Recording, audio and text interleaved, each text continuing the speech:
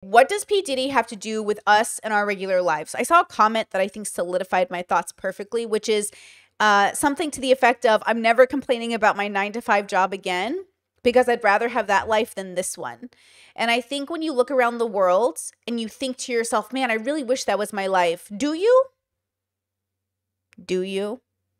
Now, there are certain aspects in life where you think, man, I really wish I was in better shape. As a goal, that's reasonable. I want to get into better shape.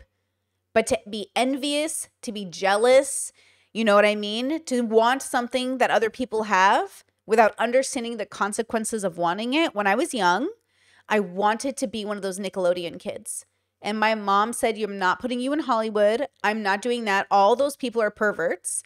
And they're doing bad things to those kids. I just know it. And I said, Mom, you're crazy. That's crazy. And I'm 35 in May, so just around the corner. And that was when I was what, like 12?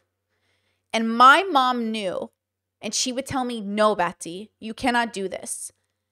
And I would say, why not? All my friends are doing it. They're auditioning. I want to audition.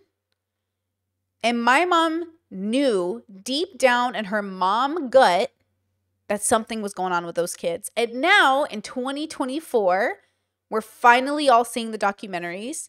We're finally spilling the tea. It's finally becoming a real thing and not just a conspiracy theory of some religious mom who homeschooled her kids. And it makes me put my mom into a different framework, like her perspective.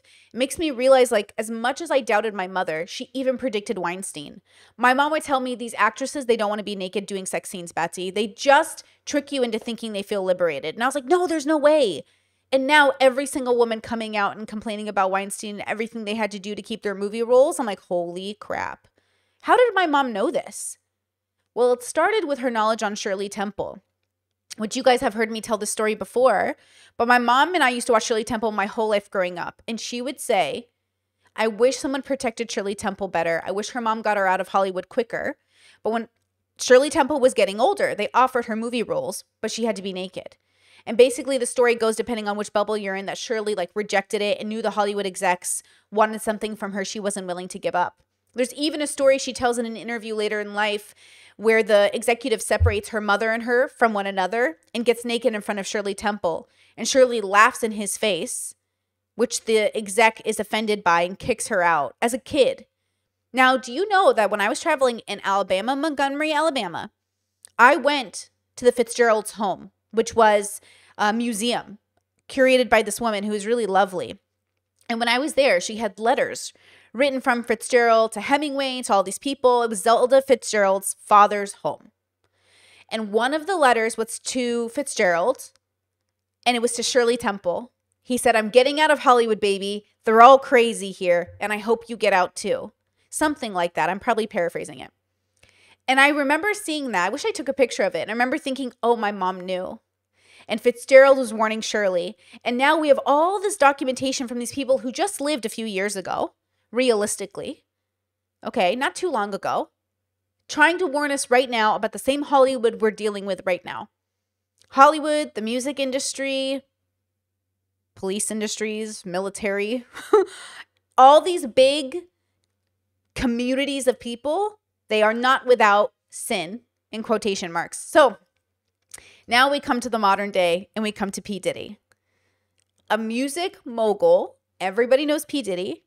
Kesha wakes up every day feeling like him. That's a joke.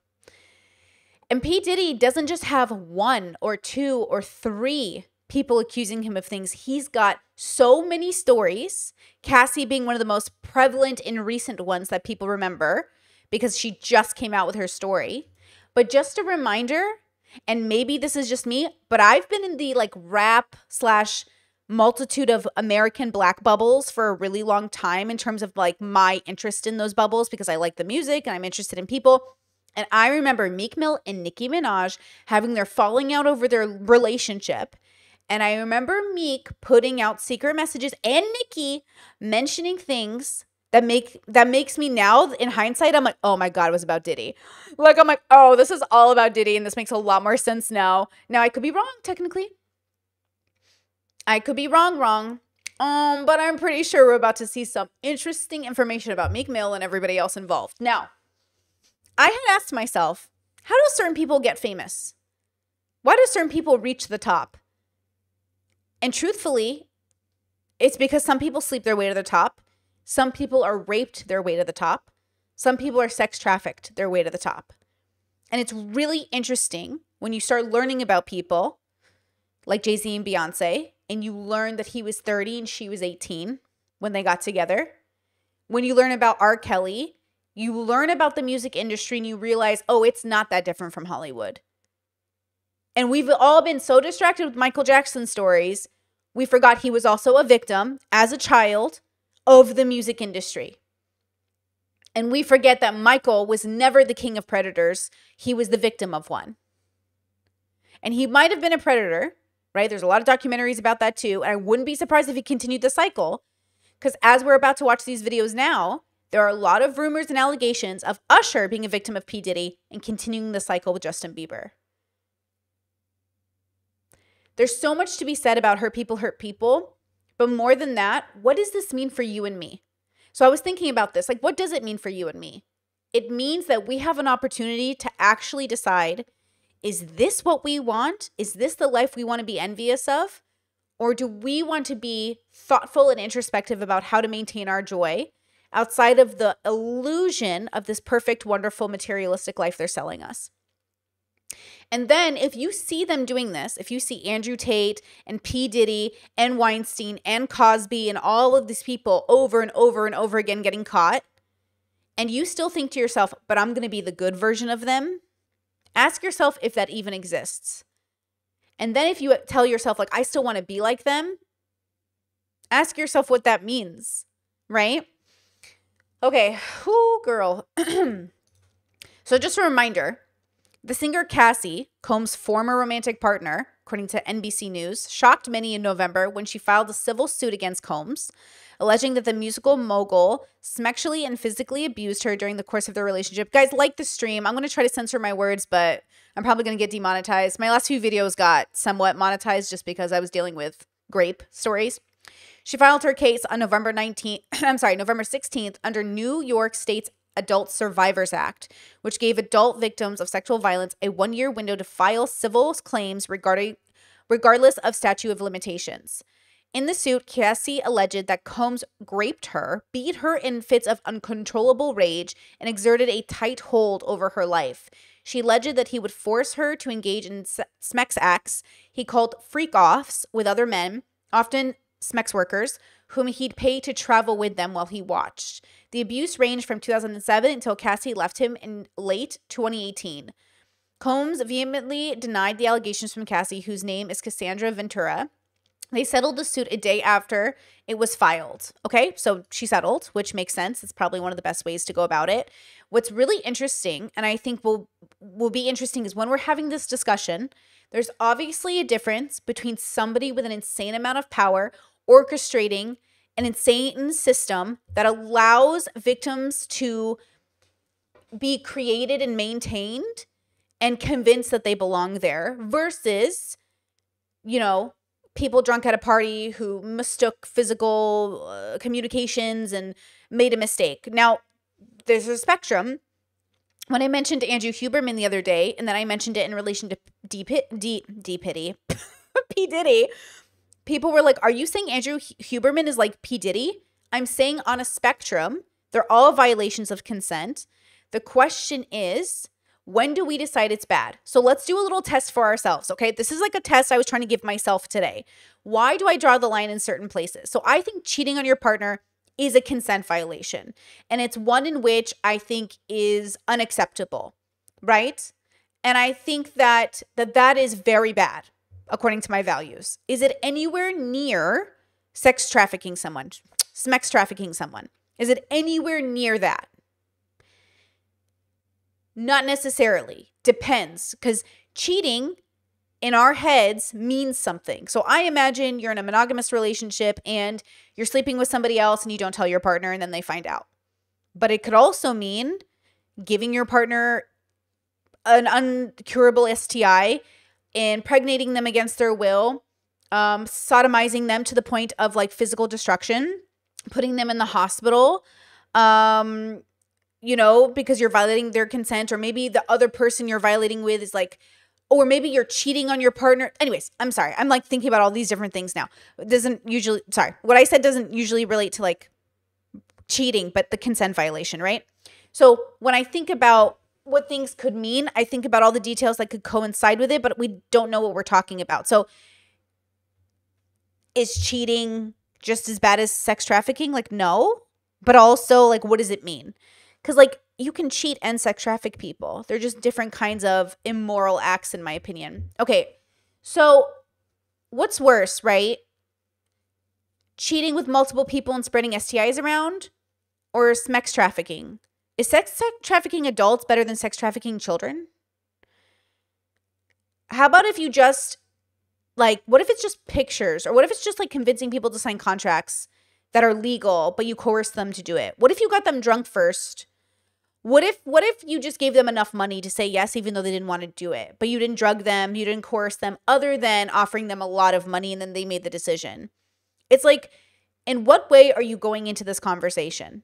And it's about that good faith, bad faith. If you go into a conversation wanting to manipulate, coerce, or change someone's mind so you benefit and you don't care if they do, but you convince them, oh, it's a symbiotic relationship, you'll benefit and I'll benefit, I think that's like bad faith.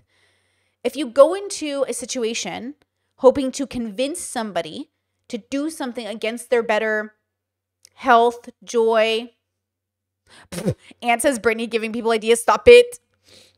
No, canceled. Okay, if you go into a situation, right, hoping, or no, if you go into a situation not caring about the other person past them speaking highly of you, which I think Diddy does a lot, are you a good person? Is that good? Right?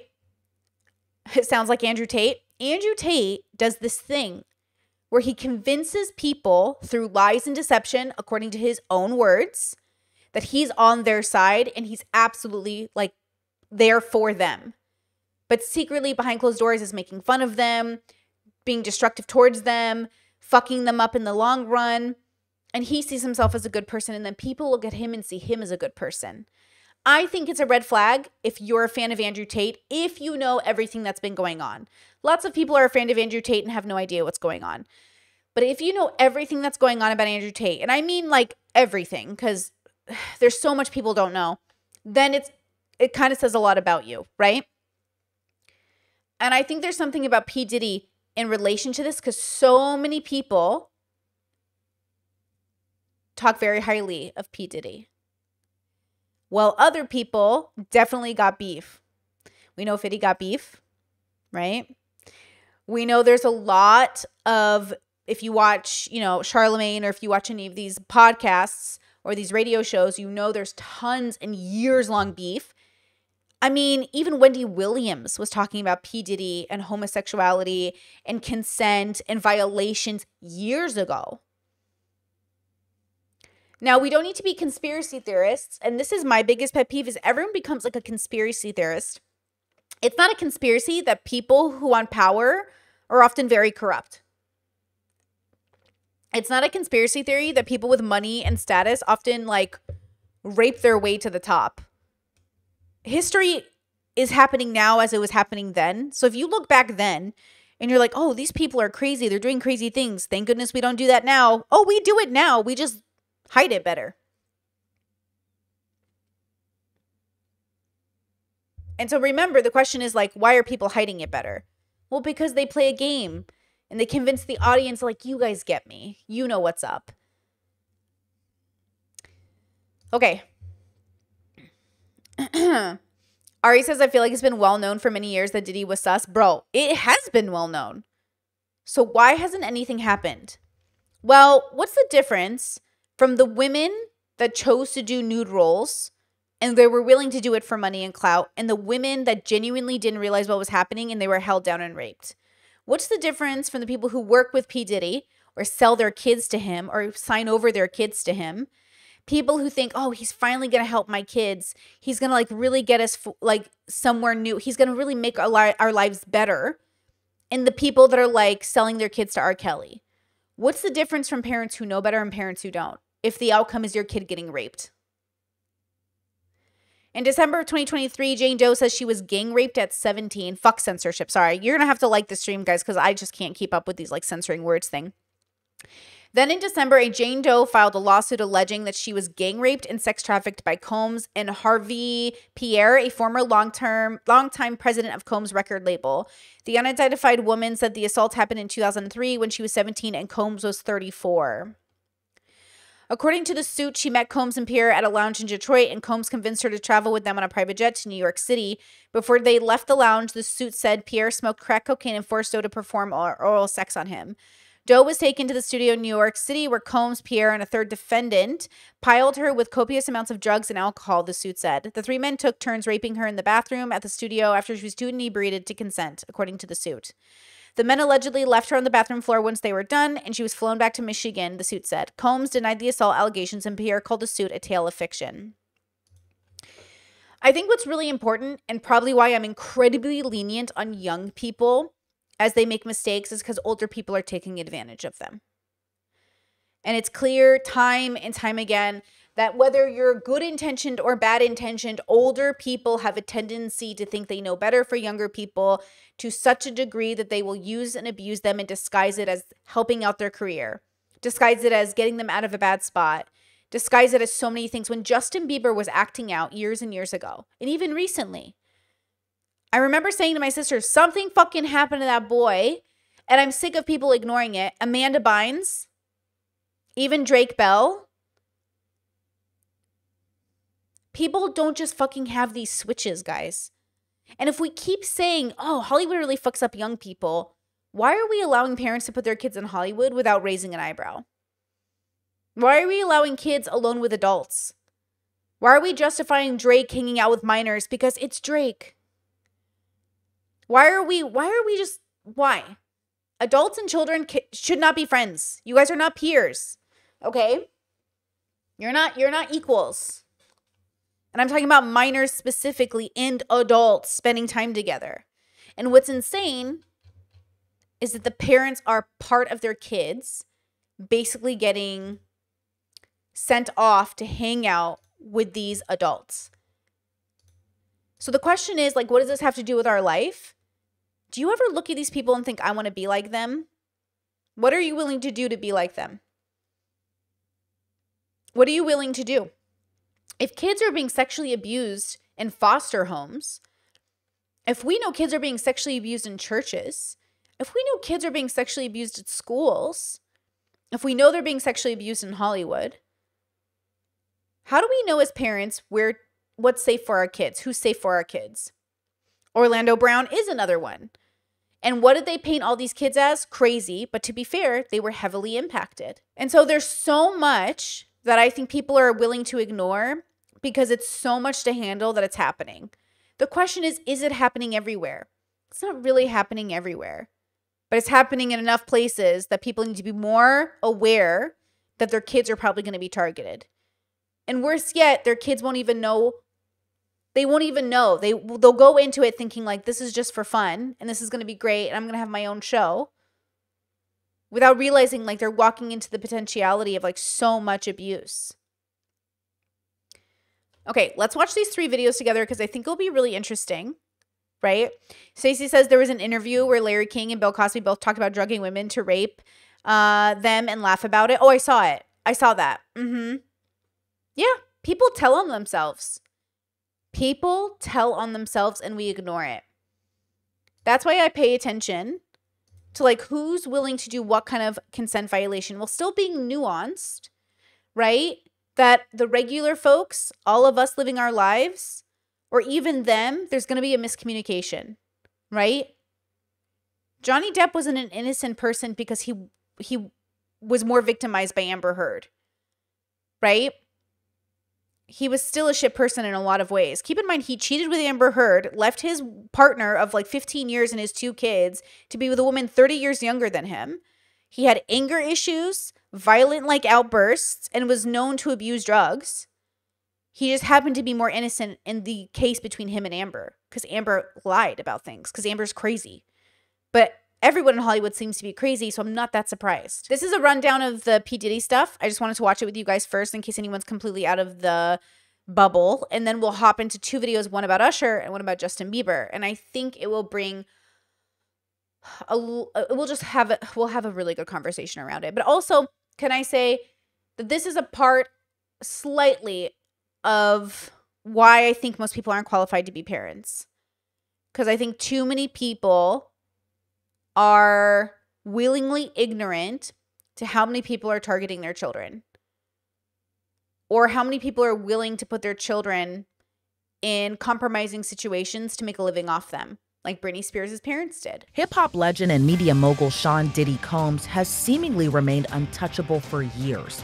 And now the potential downfall of his empire and legacy has taken the hip-hop community by storm. But was the writing always on the wall for Diddy's alleged behavior? Several celebrities have casually spoken out about his so-called parties, which lawsuits have alleged to be breeding grounds for sex assault and trafficking. Clues of what was allegedly behind the curtain began to emerge in November when Diddy's former girlfriend Cassie Ventura sued the mogul in federal court on allegations of rape and a decade-long pattern of physical and sexual abuse. The singer, who was previously signed to Diddy's Bad Boy Records, claimed the rapper was controlling of every aspect of her life, including where she lived, what she wore, and even her medical records. The suit alleged several instances of abuse committed by Diddy, including battery, rape, and forcing her to have sex with male sex workers. The suit also claims Diddy used intimidation to control the R&B singer, including allegedly having someone blow up another rapper's car after Diddy learned he was interested in romantically pursuing Cassie when they were on a break period from their relationship. Just a reminder that rumor has it, completely alleged, that Diddy is also responsible for the death of pretty famous people, including Tupac. So it's not that Diddy didn't have rumors about him for all these years, and people have told stories. I mean, people who claim they were hired by Diddy have told stories. And so there's a question of like, when are we going to believe people when they tell us who they are? And that's the question, is like, are we ready to believe it? But to be honest with you, like, who's even a good man at this point? Not literally. I mean, even Martin Luther King Jr. cheated on his wife. People be out here cheating, lying, conniving. And the question is, how do you go from cheating on your wife to sex trafficking people? You start by deteriorating any sense of goodness, of joy. You start to think you're entitled to people's bodies and time. You start to think, well, I'm not that bad. At least I'm just cheating. Okay. Well, hey, she drank the alcohol, so... Well, I mean, we're both high on meth. It's like, okay, sometimes, yes, sometimes y'all are just a bunch of high bitches getting high and having sex. And sometimes y'all are justifying bad behavior because, it's not that bad. And the question is, do you know which category it is? So obviously we want to bring in the nuance of the categories, right? So which category are we talking about it? Are you guys just like having fun sex? Or are you guys targeting people, getting them drunk on purpose to take advantage of people because they wouldn't have sex with you sober? Are you having an immoral, unethical, and dangerous relationship with yourself enough to endanger other people? So it's all a spectrum, and it starts from somewhere. If you have no values, why not be P. Diddy? If you have values, you have to say no to temptation when temptation comes knocking. Kay says no personal values to keep you within a certain standard of behavior. And that standard of behavior, this is the irony. Diddy, Tate, all these people want the respectability of what a good man is. They want to be considered a hero. They want women to fuck them and men to worship them. They want the money that comes with that alleged respect. They want to be respected, but the disrespect, the ugliness and about their true character is so ugly. But yet they want the reward of having good character. And the question is, what does a good man's life look like? Because it doesn't look like P. Diddy's and it doesn't look like Andrew Tate's. The suit also alleges Diddy became violent, beating Cassie multiple times each year. In one instance, Diddy allegedly pushed her into a car, then proceeded to kick her in the face repeatedly. In another claim, an intoxicated Diddy allegedly gave Cassie a black eye after she tried to leave a hotel room. Now, a person in Cassie's situation, or in this particular situation, in a male-dominated bubble, is very different than somebody who's in a very different kind of, quote, male-dominated bubble, right? Like I always said, I would never want to be in the room with like Andrew Tate and those people, because they're definitely willing to do things that like regular dudes in a room aren't willing to do with women. There's a type of man, a type of male that is going to throw a punch at a woman, and the type of men that won't. Now, there is some toxicity to this, like women who are willing to be violent with men knowing they won't throw a punch. And I think that there's something to that that's very toxic. But generally speaking, you're not supposed to punch the person that's definitely weaker than you. You're supposed to hopefully choose the path of less violence. But these men aren't defending themselves. They're targeting weaker people, beating on them to feel powerful, which is different than a man who finds himself in a position where he's being attacked by a woman and has to punch her. Or even a man that chooses never to punch a woman because he's a gentleman like Sanji, right? But also, you know, it's kind of like, why would I do that when I don't have to? So again, there's a difference between a parent who spanks a child because they think they're reinforcing good values and a parent that beats a child because they want to feel strong. The actions might feel the same, but the context makes it totally different. P. Diddy and all of these men aren't hitting women because women are attacking them. They're not hitting women for any other reason than to feel powerful.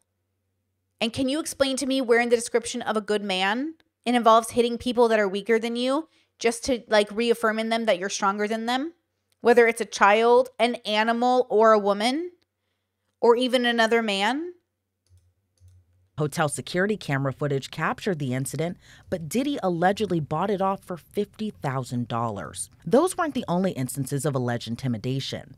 The suit claims Diddy dangled Cassie's friend over a 17-story balcony and asked her to carry a gun in her purse. According to the suit, Cassie never went to the police and tried to leave their relationship multiple times. Again, going to the police and leaving a criminal organization is different than a girl leaving a boyfriend who's toxic, even though that's just as dangerous sometimes. It's not really as dangerous. So as a girl who's dating a toxic boyfriend, oh my God, we just watched a Ray William Johnson story that was insane. This ex-husband just did everything possible to ruin his ex-wife's life, trying to win her back, including kidnapping her, or hiring people to kidnap her. It was a mess. And that's just a one man destroying one woman's life. Diddy had an empire. Tate has an empire. These people have multiple victims and people involved, and other people they're convincing to jump on with them. Totally different. It is different when you have one man who's cheating on one woman and it's like a story, or one woman who's cheating on one man. That's like a personal battle. Then there's the man who's conniving, manipulating, playing 4D chess, like purposely targeting multiple women to run this whole fantasy story around cheating with multiple people, right? Okay, so there's that, right? And then there's like the difference between sort of a bunch of men who get together and find ways to sort of like manipulate women, but they're like fuck boys. They're not like rapists. They're just kind of like fuck boys. Though, let's be honest, there's some line between fuck boy and rapist that's very thin and it's very apparent, right? Because of the amount of lying and coercion and kind of like fake, like the fuckery that they have to do to even convince the women to sleep with them, right? Rashad said Diddy's allegedly had a hard time not putting his hands on everyone.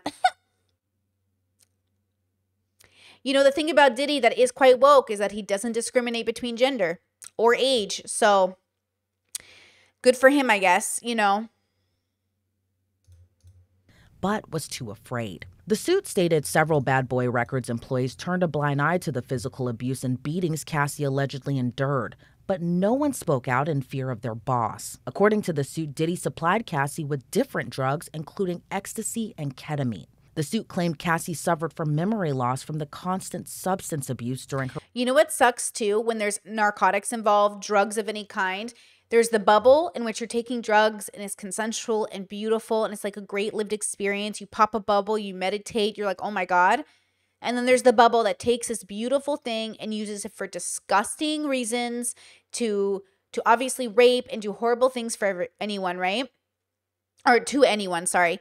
And so it's just sort of one of those things too when we're talking about categories. Are you the drug bubble that uses it to abuse people? Are you the drug bubble that like uses it to have like a great fucking Saturday night, bro? Are you the drinking bubble that uses it to, convince women or men to sleep with you or maybe take advantage of people? Are you the drinking bubble where your buddies and you reminisce about memories for the next 30 years because it was so fun? It's not the drugs, it's not the alcohol, it's not the sex, it's not the orgies. It's the context in which those things are happening that either makes it the coolest night ever or somebody's nightmare. Her relationship with Diddy. The documents also say her MRI results were sent directly to Diddy. The suit was ultimately settled a day after it was filed for an undisclosed amount. When Diddy's Los Angeles and Miami homes were raided by Homeland Security this week, the singer's attorney released a statement saying, quote, "We will always support law enforcement when it seeks to prosecute those that have violated the law. Hopefully, this is the beginning of a process that will hold Mr. Combs responsible for his depraved conduct." It wasn't the only instance a former girlfriend of Diddy's came forward alleging instances of abuse. Diddy's ex-girlfriend, Gina Hunn. You know what's interesting, too, is where the temptation comes in, and it comes in from the idea of being picked. I think that's a really big part of this story that people don't take into consideration because it sounds crazy to say no to a celebrity. Sometimes I was just telling my partner, I was like, bro, look at all these DMs I have. And I was like looking at them and I was like, I don't even know who these people are, but they have like lots of followers and like check marks and I don't even know who they are enough. But they'll slide in and they'll say like, oh, hey, Brittany, what's up? And I just ignore all of you because no offense. One, I don't know who you are. And two, I don't need to know who you are. And three, sounds sussy. I just think the more followers you have, the more suspicious you are. I have a cynicism about famous people because I've met enough people on the road to fame or famous people to know they did not get there with a clean bill of health. So that's why those women that are like, Drake slid into my DMs, block him.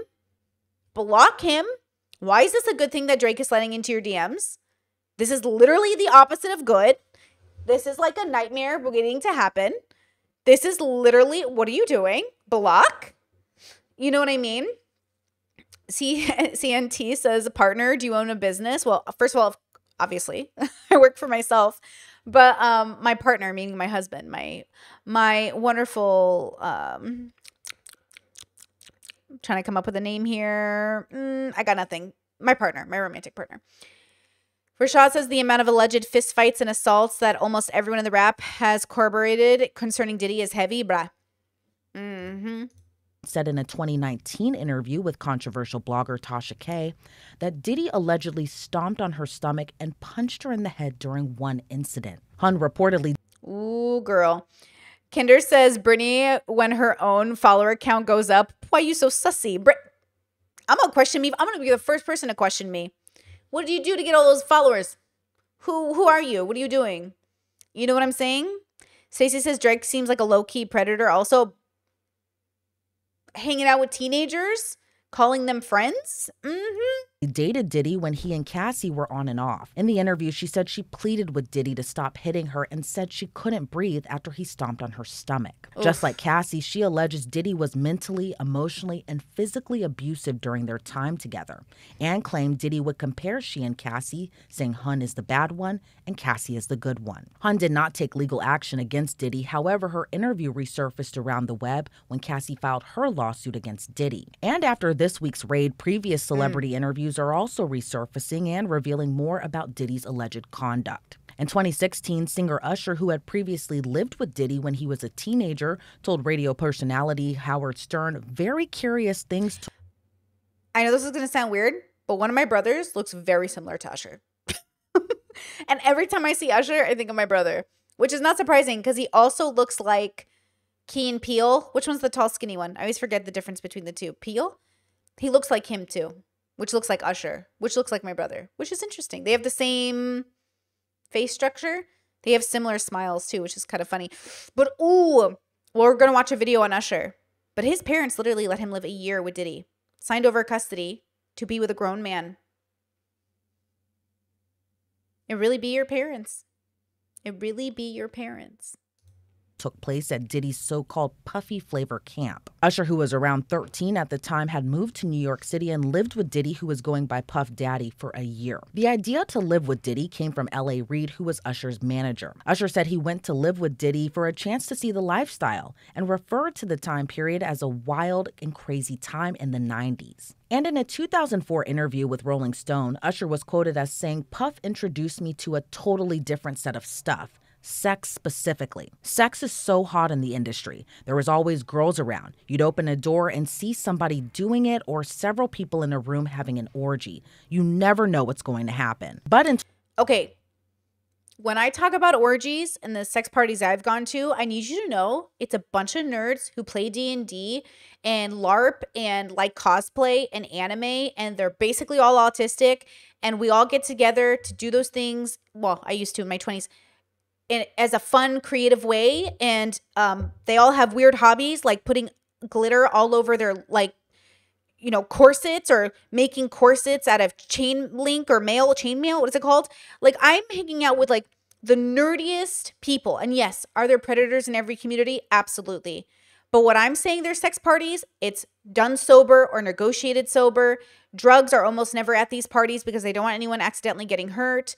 These are communities that work together to like volunteer their time and like help people be better people. They do sex education classes during the day and parties at night.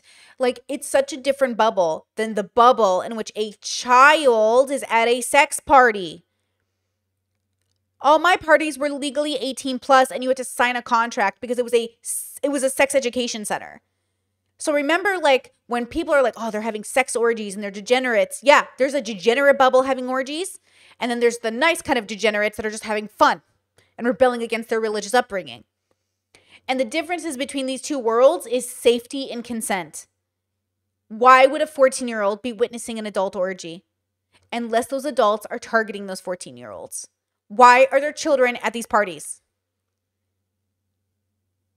Because the party is about those children. 2016, when Stern asked whether Puffy's place was filled with chicks and orgying nonstop, Usher responded, "Not really. It was curious, and he got a chance to see things, but didn't know if he could indulge and understand what he was even looking at." Usher said very curious things took place there that he didn't necessarily understand. As for if it would be a place Usher would consider sending his children to, this is what he had to say. 14 years old. You're a dad now. Would you ever send your kid to Puffy camp? Hell no. Meanwhile, a member of a girl group previously founded and managed by Diddy also spoke out after Diddy's homes were raided by federal agents. On Monday, Aubrey O'Day, who is a part of the group Danity Kane, shared a statement about Combs after the raid saying, quote, "What you sow, you shall reap." In December 2022, O'Day said she was fired from Danity Kane in 2008 because she wasn't willing to do what was expected of her, not talent-wise, but in other areas. Interesting. See how you know stuff, but you can't say stuff because you are terrified for your life. Do you know what gave me this anxiety over celebrities was actually my parents? Because my parents kind of knew some people back in the day for some reason, and they knew people who were connected to like Hollywood and stuff. For no other reason than like weird luck, in the same way that I am. There's no reason for me to know anybody. For some reason, I end up knowing people. I don't know why it is. I don't know my parents. People, I just don't know what it is. I don't know what the universe is trying to tell me about my life. But then you find out what they want you to do to stay in the loop. What they want you to do to stay in their good graces. What you have to do to keep getting invited. And it's keep your mouth shut and open your mouth at the same time. Or keep your mouth shut and drive us somewhere. Or keep your mouth shut and make sure no one's taking photos. And I'm like, no, I'm out. But you can't even say anything about it because one, nobody cares and no one believes you. That's what I'm saying. Nobody's going to care about this who doesn't care about it. There are going to be plenty of people that look at Diddy's life and think, I wish that was my life. And that is humans being humans. It's not to tolerate the behavior. It's to say out loud, like, yep, we have to radically accept there are human beings who want to be this way. And then the question is, what do we do about that? There are human beings that will do anything they can to stay in power and abuse that power and force people to do what they want to maintain that power. And how do you know the difference between someone with a big following who's using their power for evil and someone with a big following who's using their power for good? How do you actually know the difference? I think it starts with what you consider moral and valuable, and then how you think that impacts the greater society. I don't think any of us are not aware that our politicians aren't perfect, that our priests aren't perfect, that our teachers aren't perfect, that our parents aren't perfect, that our friends aren't perfect, that everybody in our life isn't perfect, that we're not perfect. But I do think we fit into different categories. There are just some people who have such a moral compass that I know I can trust them with my kids.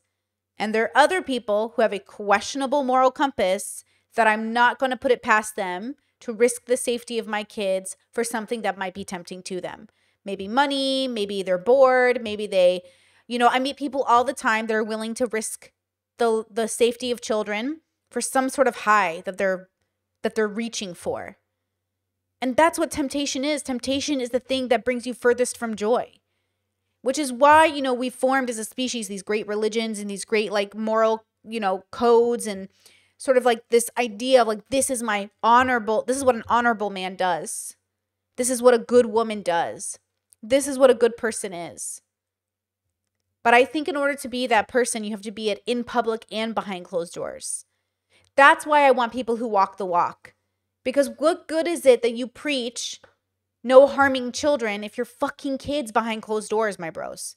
What good is if you preach be good to the women in your life if you are being bad to the women in your life?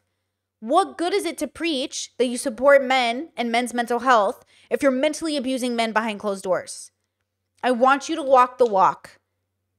Because talking the talk is why we have P. Diddy. Because he talked the talk and people thought good enough. He had the money, so people thought good enough. It's not going to stop with Diddy. And I'm so excited because Cat Williams said it. 2024 is it, baby. And I'm here for it. But it doesn't stop with them. It's going to continue with new people. Every person right now that we feel like, they're finally getting exposed, are going to be replaced with the next person. And that's just life. So how does this relate to us, our normie people and our 9-to-5s? Count your blessings that all you have to do is go to work and pay your bills. And that your boss isn't gang raping you, or that you're not part of a bubble that normalizes assaulting children. Now, of course, that doesn't mean there aren't issues. That doesn't mean people who have 9-to-5s don't have those things happening. It's just not the same bubble, right? So count your blessings. All I got to do is pay my bills and watch Netflix and continue my anime. Okay? Ari says, how the fuck did Cat Williams know? Because we all know. We all know, but we don't know what it means to know something. Do you know what I mean? We all know, but we don't know what to do with that information. How do you say, we all know, but it's not enough. Why do you think that we know and there's nothing to do about it? Why do you think knowing something makes it so much harder to even do anything about it? Everybody knows. Everyone in Nickelodeon knew. All those kids knew. All the adults knew. Why was it hard for even one person to come out and say something? Why is it hard now when we call out Andrew Huberman for serial targeting women and mentally abusing them and cheating on them and breaking their consent? Why is it so hard for people to say, yeah, that's really bad. You shouldn't do that. Not only should you not do that, but I don't want to work with somebody that's willing to do this to people. Why is it so hard for Lex Friedman to say, hey, you shouldn't treat people like that? Because I think deep down, they're not so sure it's that big of a deal. I'm not sure that people deep down think it's that big of a deal to abuse people. I mean, hell, the whole world was built off abuse. I think we all have abuse stories from our parents in some capacities or some line of dysfunction. Hell, I just watched Love is Blind and I watched how obviously abusive Clay's father was to him growing up and how that impacted him. We don't even know how to tackle abuse because it is a spectrum. It's a spectrum of abandoning your children all the way to raping them. And each spectrum, each category deserves its own repercussion. She said she wasn't the only girl that was in those types of positions. This past September, Diddy announced his plans to reassign publishing rights to select Bad Boy Records artists, including O'Day's group Danity Kane. But O'Day claimed Diddy's deal came with strings attached, those strings being non-disclosure agreements, also known as NDAs, that the artist had to sign. O'Day said the— Ooh, you know who else loves NDAs? Steven Crowder. You know who else there's been rumors about him for years? You know who else was caught on tape verbally abusing his wife?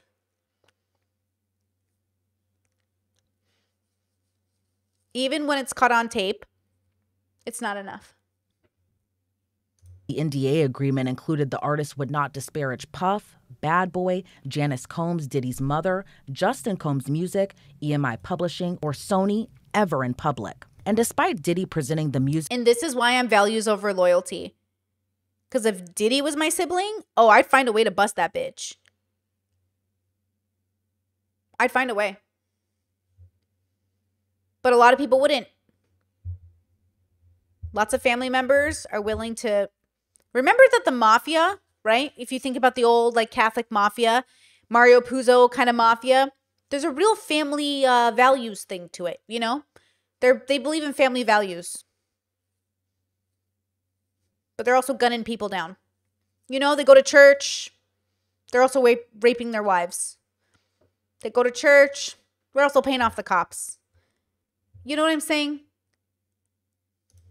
music group Danity Kane with their publishing rights, O'Day said— Now, hold on. In a philosophy sense, reaching out of the bubble and observing humans, they're just doing very human things. Organizing groups, forming tribes, having shared language, creating little structure systems, having children, procreating, spreading their message. And that is what humans will do. That is what they're doing. Now, the question is, what kind of a community do you want to belong to? And if there's no community that fits you, how do you as an individual learn to live within a community that mostly allows you to live the life you want without needing to get involved in the messiness? How do you do that? That's the question you have to ask yourself. Now, I think I found it. Obviously, for myself, I created like this little bubble within an awareness that I share bubbles with other people because I live in a society. But I don't have to do any of this. I get to come home every day. This is my job. So you guys get to witness me at work. I am witnessed. My work is witnessed, right? And then after I get off work, I'm basically watching anime, making love to my husband, and hanging out with my cat, going on walks, enjoying my life. That is my life. And that is the life I've always wanted, and that is the life I get. I get to just go to work, pay my bills, spend time with my family. Go to work, pay my bills, spend time with my family. And I am so lucky that that is my life. Because this dream that I used to have, being famous, hanging out with famous people, doing famous things, having shit tons of money, all of that came with a price I've never been willing to pay. And I will not do it. No amount of money will let me sleep at night knowing that I've had to shake hands or associate with people that do things that make me want to just vomit. What is my cat's name? Her name is Indiana Jones, and she's wonderful. Here's her emoji. Members get Indiana Jones emoji in the chat.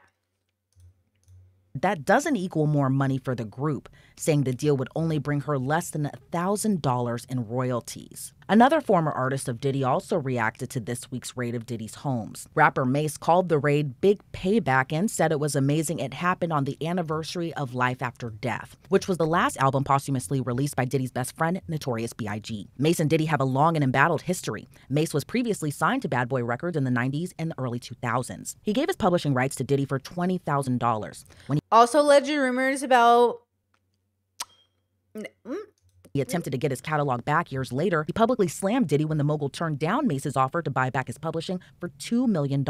Diddy ultimately gave the publishing rights back to Mase. Mase, who had previously worked with Diddy on hits such as Can't Nobody Hold Me Down and Mo Money Mo Problems before going on to have a successful solo career, said he escaped Diddy. During his podcast, which he hosts with fellow rapper Cameron, he seemingly referred to the serious allegations against Diddy, saying, "Everything now that we see playing out was all the things I escaped." Meanwhile, rapper 50 Cent taunted Diddy on Instagram after the feds raided his homes. The two have been feuding including since the early 2000s. 50 Cent, whose real name is Curtis Jackson, wrote, quote, "Now it's not Diddy do it, it's Diddy done. They don't come like that unless they got a case." The beef between the two seemingly dates back to 2006 when 50 released a diss track called The Bomb, where he claimed Diddy knew who shot and killed Biggie in 97. Since then, the two have made... That's the alleged I was going to mention. Allegedly, Diddy might know.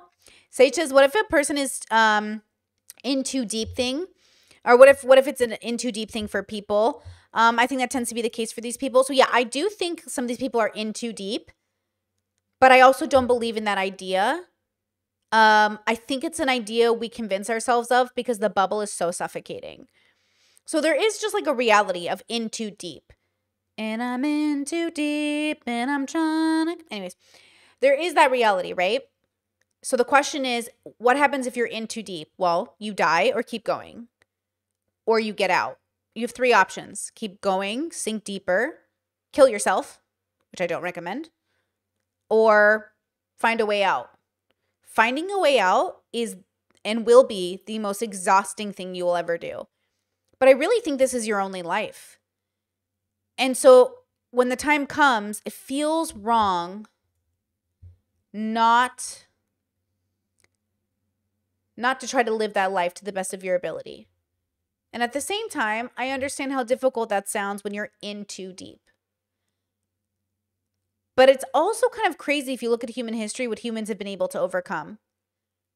They really have, you know? So my heart goes out to people who are in too deep because it's got to be so real. And then at the same time, I know that there's a way out. The question is, will they have the tools to do it? Having the tools to do it is kind of key. I think Cassie eventually got those tools, which is why she got out. And then the question is, like the Andrew Tate girls that want to stay with him, they might be in too deep or they might just be like him. So first we have to acknowledge that some people are just like that. Some people are just as fucked up.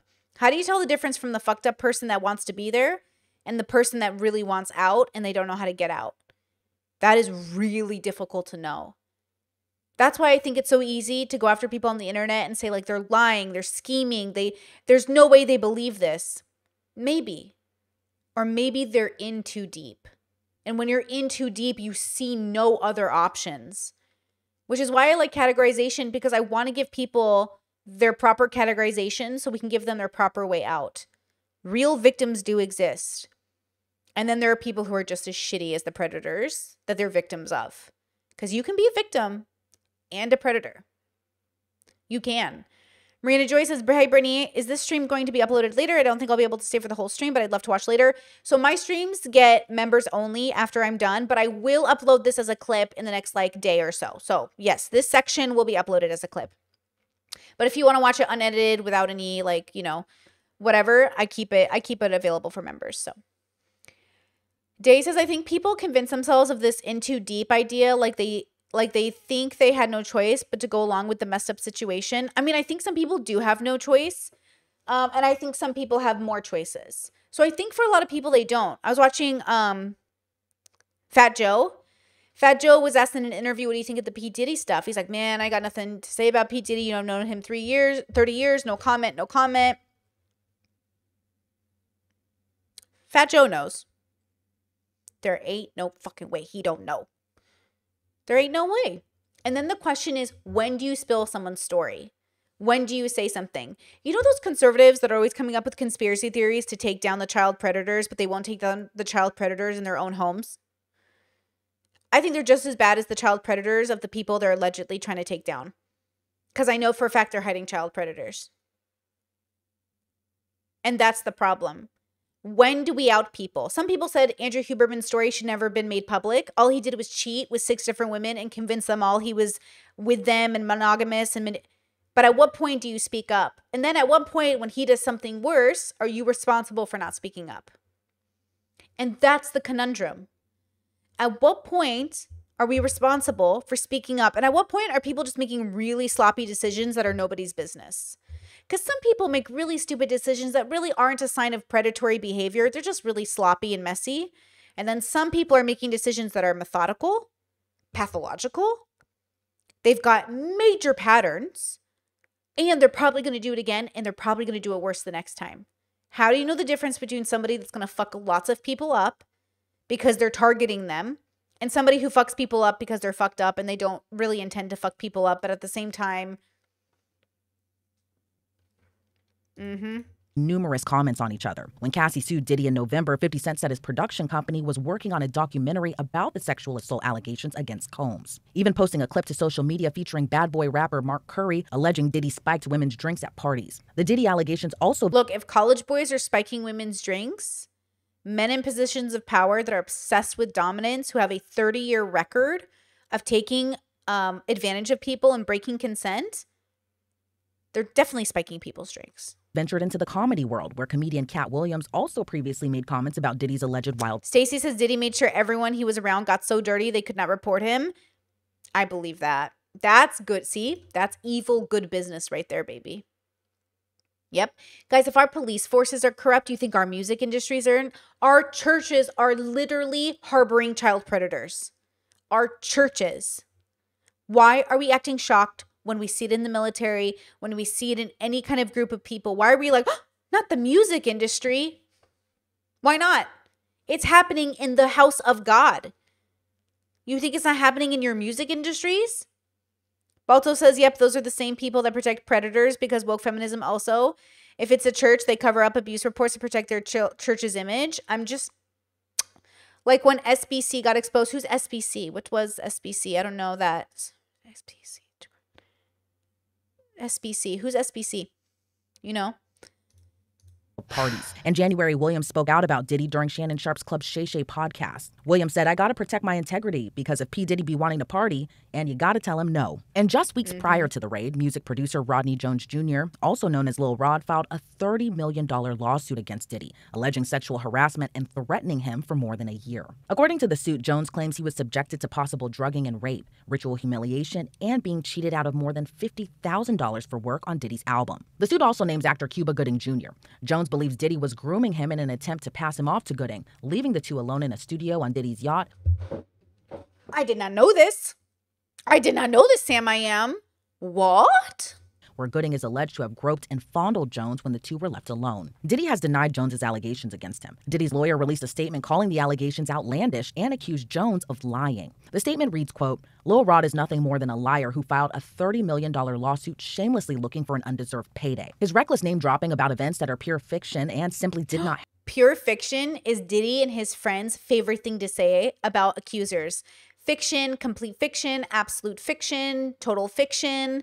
They loved it. I've noticed this in everything that I've seen or read. Everyone on his team keeps saying fiction, complete fiction. Happen is nothing more than a transparent attempt to garner headlines. Lil Rod's attorney told Rolling Stone when Diddy's homes were raided, it's about damn time. Sometimes justice delayed is not justice denied so long as justice ultimately arrives. After Monday's raid, Diddy's lawyer— I mean, did you guys hear about the alleged connection that P. Diddy and Jay-Z have in relation to Becky with the good hair, or possibly one of the women that Jay-Z was having an affair with and got pregnant? How she was unalived? Nobody becomes a billionaire ethically. And Beyonce and Jay-Z and P. Diddy be billionaires, right? I think Jay-Z is technically a billionaire. But women married to these men, they know. I always wondered why Beyonce didn't leave Jay-Z after he cheated. issued a statement saying in part, quote, it was a gross overuse of military-level force. There is no excuse for the excessive show of force and hostility exhibited by authorities or the way his children and employees were treated.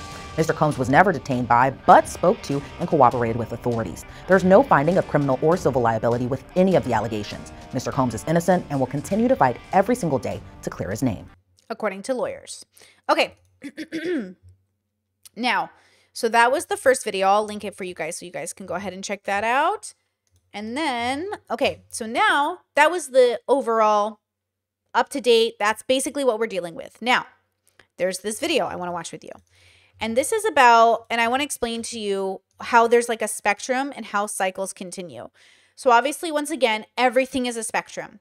If you hear me talk and think, oh my God, Brittany's saying men who cheat on their wives or cheat on their partners or cheat in general is the same as raping little babies. Like, you guys are fucking unhinged. That's not what I'm saying. And the fact that you keep saying that tells me you're brain dead and need to exit my channel. Thank you. I'm saying on a spectrum, pain and hurt escalates over time and corruption follows. So you might start off just cheating and thinking like, who fucking cares?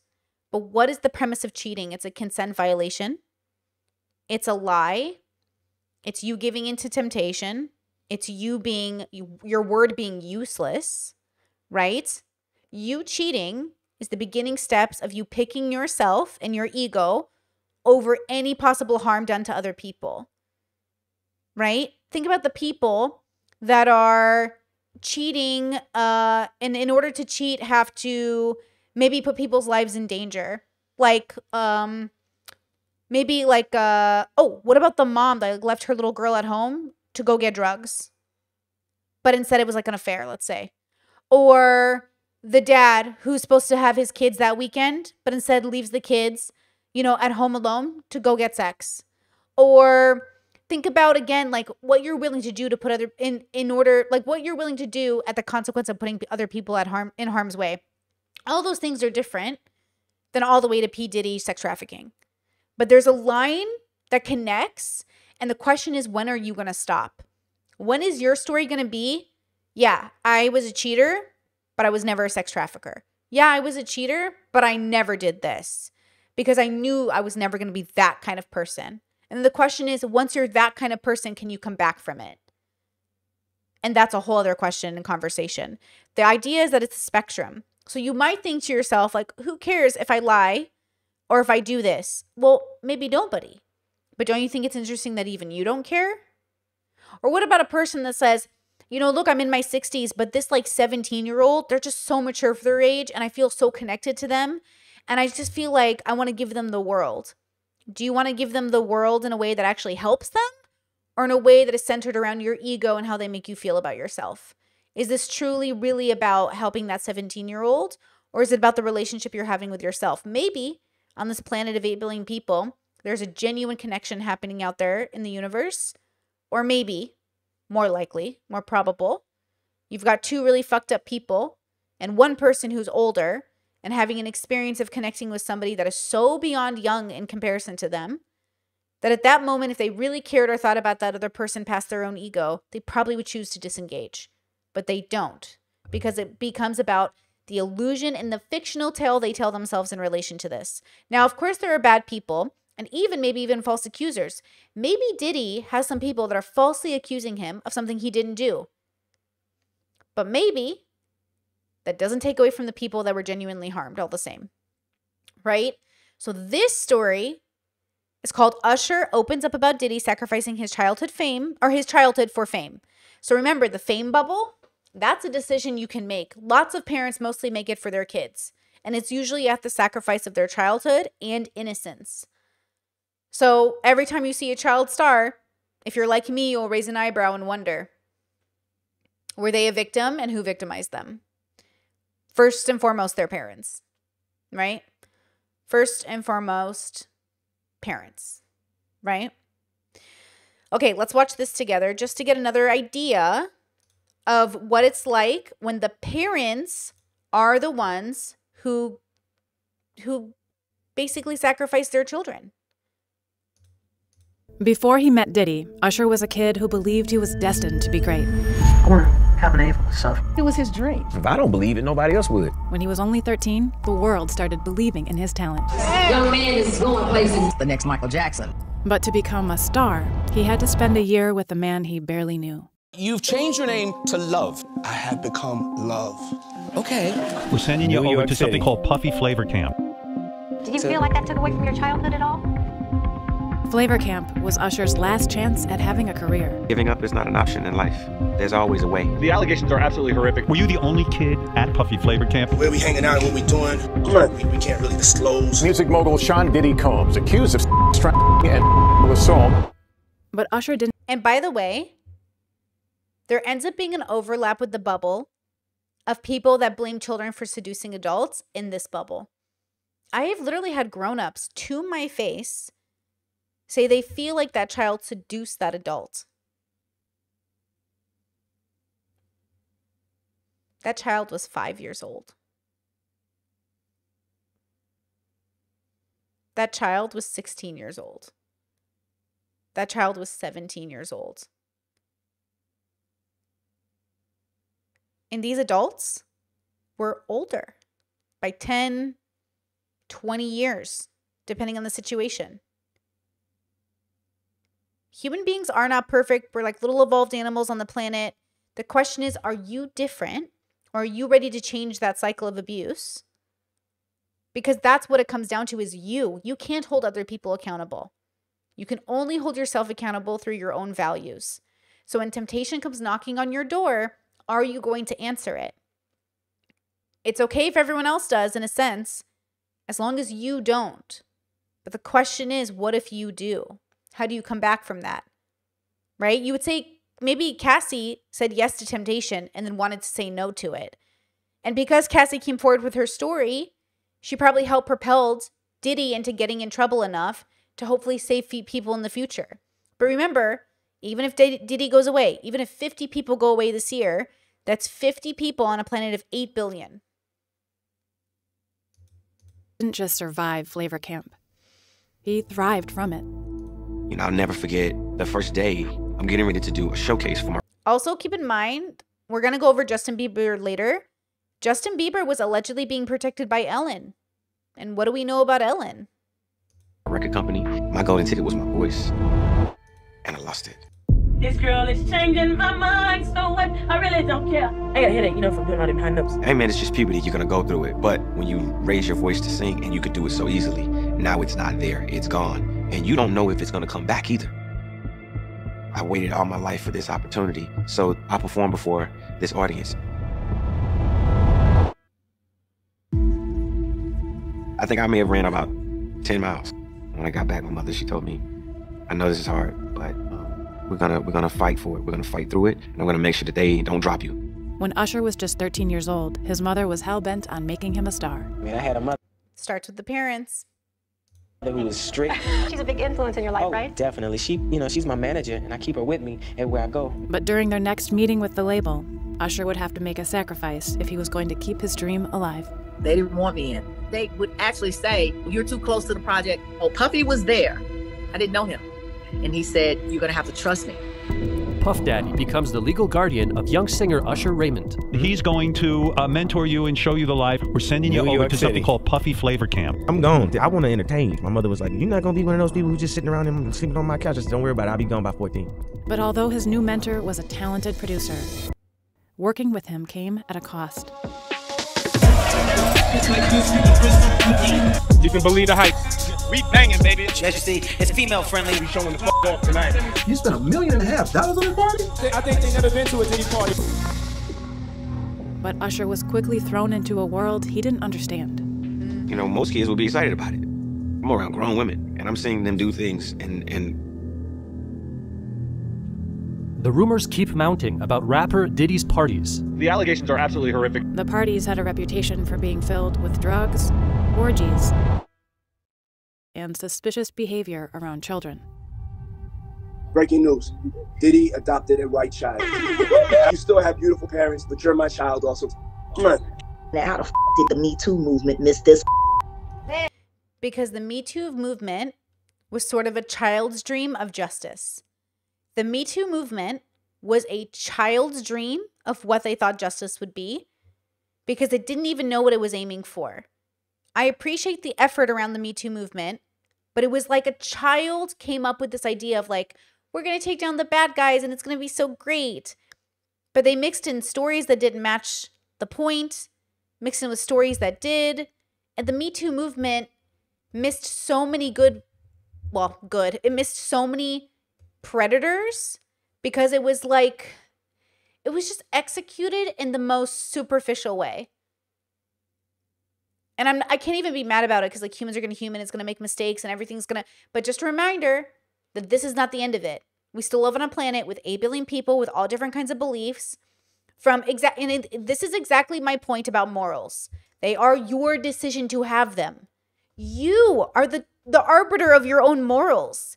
You get to decide what you think is morally correct, and then you get to do it, guys. You get to make the decision. So when people make decisions It is a reflection of their morals. Now, the question is, when is this who they'll always be, and when is it a possibility for them to change? Always and right now and never. A person is living in a moment of time. That's my belief. And whether or not the moment lasts a lifetime is up to them. Now, what you're making bets on is whether or not they'll stay this person forever. And the hope is that they won't, but the probability is that they will. And then they have to really recognize, oh, they're choosing to stay this person, which is why the cognitive dissonance plays a role and the lying to the self comes in. I'm not a bad person. I'm not I'm not doing this right now. I'm just like reacting to other people. I'm put in this position. I have to be this way. So they don't have to hold themselves accountable. Your morals are about you, not about society. The only person who can hold you accountable to your morals are you. You're the only person who knows what's truly there and what's a performative. Right? What is the thing you say to the public and what is the thing you really do? So you get to make that. You are so powerful and so able. And the question is, are you going to be honest with yourself enough to hold yourself accountable?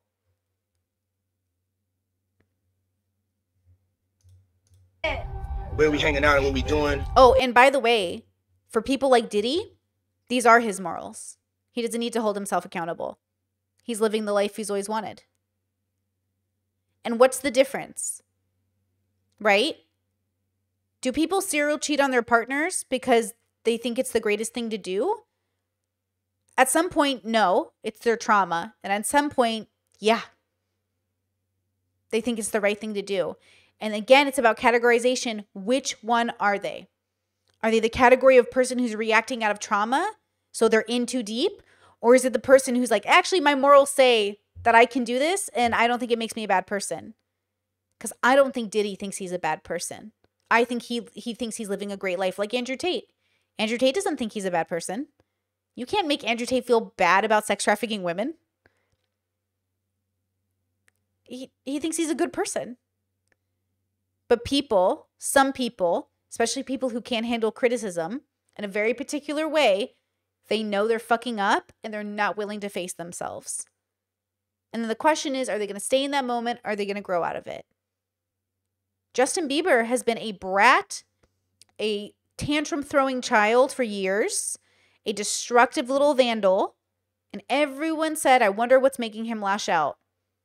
Could it have been the fact that he spent way too much time with grown adults in very compromising situations that his parents put him in so they could sell out and make him famous? And by the way, Justin Bieber got into Diddy's arms because Usher put him there. And the parents didn't have the wisdom to say, I'm not going to put my kid in this situation, because everyone around them was like, how could you say no to Diddy? How could you say no to Usher? This is amazing. What an opportunity. What an opportunity. We can't really disclose, but it's definitely a 15-year-old's dream. I don't have legal guardianship of him. I had legal guardianship of Usher when he did his first album. I did Usher's first album. When Usher came to live with Diddy, his mom signed over legal guardianship to him. That baby came out of your body, was your responsibility, and you gave it over to a man who put that child in a situation to witness orgies, drug parties, and unconsensual behavior. I wonder if she thinks she's a good mom now. I wonder if Usher's mother, to this day, thinks that was the best decision I made for my son. But for the next 48 hours, he's with me. So, and we're going to go full crazy. Going crazy. Crazy. How did you make sure that people didn't take advantage of him?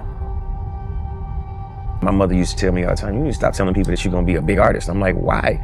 That's what I believe. It's what I think about myself. If I don't believe it, nobody else would. Though Diddy was extremely controversial, he also gave Usher freedom he never had. Greater than just being an artist, that man helped me understand life. He helped me understand what it was to be an artist. He helped me understand what it was to be passionate about something. At the root of Usher's passion for music was a kid looking for his father. There's nothing like a father's love. I suffered a long time. Discord says some people just love money more than their kids, sadly. Yeah, some people really love money more than their kids. Pay attention to when they tell you stories. Pay attention to the fact that people will literally pick their jobs over their kids. pick money over their kids, pick women over their kids. People tell on themselves all the time.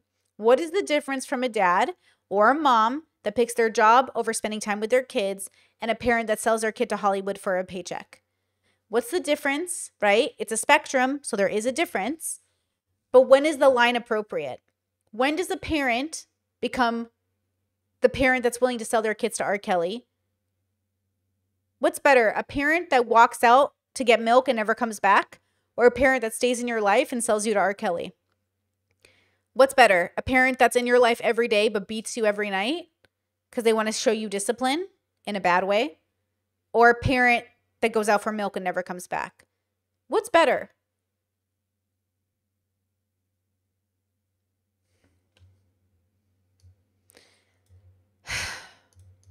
Making moves based off of the fact that I didn't have a dad. And I was the kind of kid that, I always wanted the most attention, so I would go over and beyond to make sure that I got it, whether it was dancing, singing, and that actually just turned into my talent. Usher and Diddy started work on the album, and even though Usher's voice had changed, Diddy made Usher feel accepted. You may not be able to rap, you may not be able to sing, but there's something else that you could do. A lot of our young brothers and sisters, there's nobody that's showing them and guiding them through the business. And as he broke free from the control of his mother, Usher found a father figure. Puff Daddy. Same thing, keep your dream going, baby. As a result of being around that man, I don't sleep to this day. Savage! Savage! Oh! I mean, this is a dude who just never slept. You're writing a song for like 30 motherfucking days. And that commitment, I picked up. And the winner is Usher. Usher. As Usher became one of the most committed artists in the industry, he also became notorious for his sex appeal. I just felt confident enough to tell anybody, this is who I am. Have you or do you make love to your own music? Mr. Steal Your Woman is a long way from the church singer he started out as. You want to make I feel like he has a confession. it in this business, you have to be willing to make the sacrifices that come with it. But despite getting everything he'd ever dreamed of, something was still missing. There's accolades. Say, Mom, I made it. Yeah. Where's Dad? Usher was about to become a father, but he had never gotten to know his own. I began to think about what life would be if I just decided to never know him. Now, this is what's interesting, too, because we're talking about generational curses. We're talking about family trauma. We're talking about generational trauma. We're talking about so many things that play a role in this. And again, this is why I try to hold you guys to your standard of individual in a philosophy sense, not like some libertarian bullshit political sense. Fuck politics, right? We're talking about the consciousness. You as the individual have to recognize, if you want, that all around you, everyone is living their own like main character life like you are. And everyone is having a different relationship with perception to the same event that you're experiencing. So many people around you will normalize horrible behavior, and then you yourself have to decide, is this what I want to call my normal? When people tell me, because I say, hey, fighting and arguing and cussing at your partner is a red flag, and they go, Brittany, that's normal. You're telling on yourself. You're saying, in my bubble, it's common, expected behavior that people will verbally abuse their partners. So, Brittany, you need to accept that it's normal. Yes, in a philosophy sense, I radically accept that human beings will choose this way of living as their normal. And in an introspective way, I will choose to do something different. Because I, according to my morals, cannot be a person who can proudly say fighting is normal, yelling at my partner is normal, cussing at my partner is normal. I used to be a person that would be engaging in behavior like that with my ex-partners, and I'd be like, whoa. And I would stop us in the middle of a fight and be like, hey, why are we fighting? This isn't normal. My partner would say, yes, it is. And I would say, I never saw my parents fighting like this. Why are we doing it? Well, because we were too unhealthy. And so making the decision to be a different person, saying to myself, like, I'm not this person. This isn't who I want to be. This doesn't represent my values. I had to then ask myself, well, then what are your values? Because you're doing it right now. What good are your values if you're acting like a piece of shit? So then I had to decide, okay, I'm going to live by my values. That was a very difficult decision. It meant cutting a lot of people out of my life. It meant putting down very strong boundaries for myself, meaning no ultimatums on other people. You do you, but I'm going to remove myself. See, I don't put ultimatums on people. I simply say, you do you. If you keep doing that, which I understand is a part of your story, your perspective, I need to exit the story with peace and love. It's amazing what people will do and then try to pretend they're taking some sort of like ethic, moral high ground. And it's up to you to have the boundaries in terms of engagement. So when I look at stories like this and I try to think of his mother, and I try to think about now with everything coming out, how much she feel, and does she feel like at the end of the day she did what she thought was best, which ironically enough is probably true. I think in a philosophy sense, you have to radically accept that everyone is doing what they think is best, even when they're tricking themselves or lying to themselves. And then the question is, how do you make sure that you are not just doing your best, but you're doing introspective work to do even better than your best next time? Because we're always just doing our best. But some people's best never incorporates wisdom. And wisdom is, in my case, I'm not saying I'm a wise person, but hopefully I'll have moments of wisdom. I want to know what Usher's mom is thinking. What is Justin Bieber's mom thinking? What are all these people thinking when they look at their kids and realize I did this to them? Are they ready to take responsibility without blaming anyone and without even their kids blaming them? Are they able to hold themselves accountable to their morals or values? Because again, this isn't about blaming or pointing a finger. This is about saying we live in a world where people don't have the moral compass to hold themselves accountable because they don't actually in this moment of time think they're doing anything wrong. And even if they do think deep down it's wrong, they're not the kind of person who can act in conjunction with that feeling because they're not ready.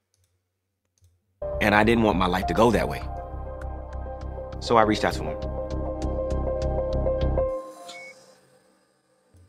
Even Starvo says not always. Sometimes people do things out of spite. Even when you do things out of spite, you think you're doing the thing you should do or the best thing to do in the moment.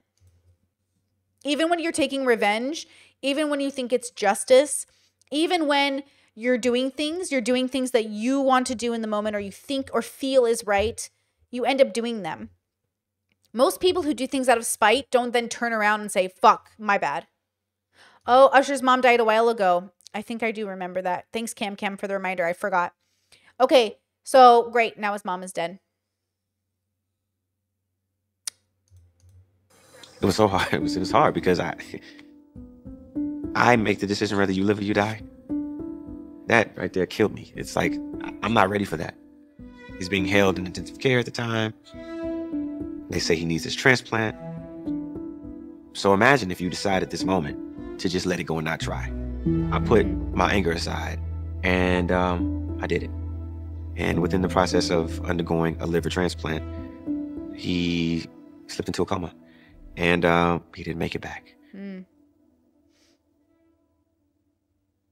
I guess the hardest part of this story is the fact that within the process of making the decision of whether my father lives or dies, if they take him off of the machine, my son is across town, just being born. The whole purpose and reason behind even trying to fix this relationship was to make sure that my son knew where his name came from. But I lost that opportunity. He never got a chance to meet him. I tried my best to right the wrong that was my father.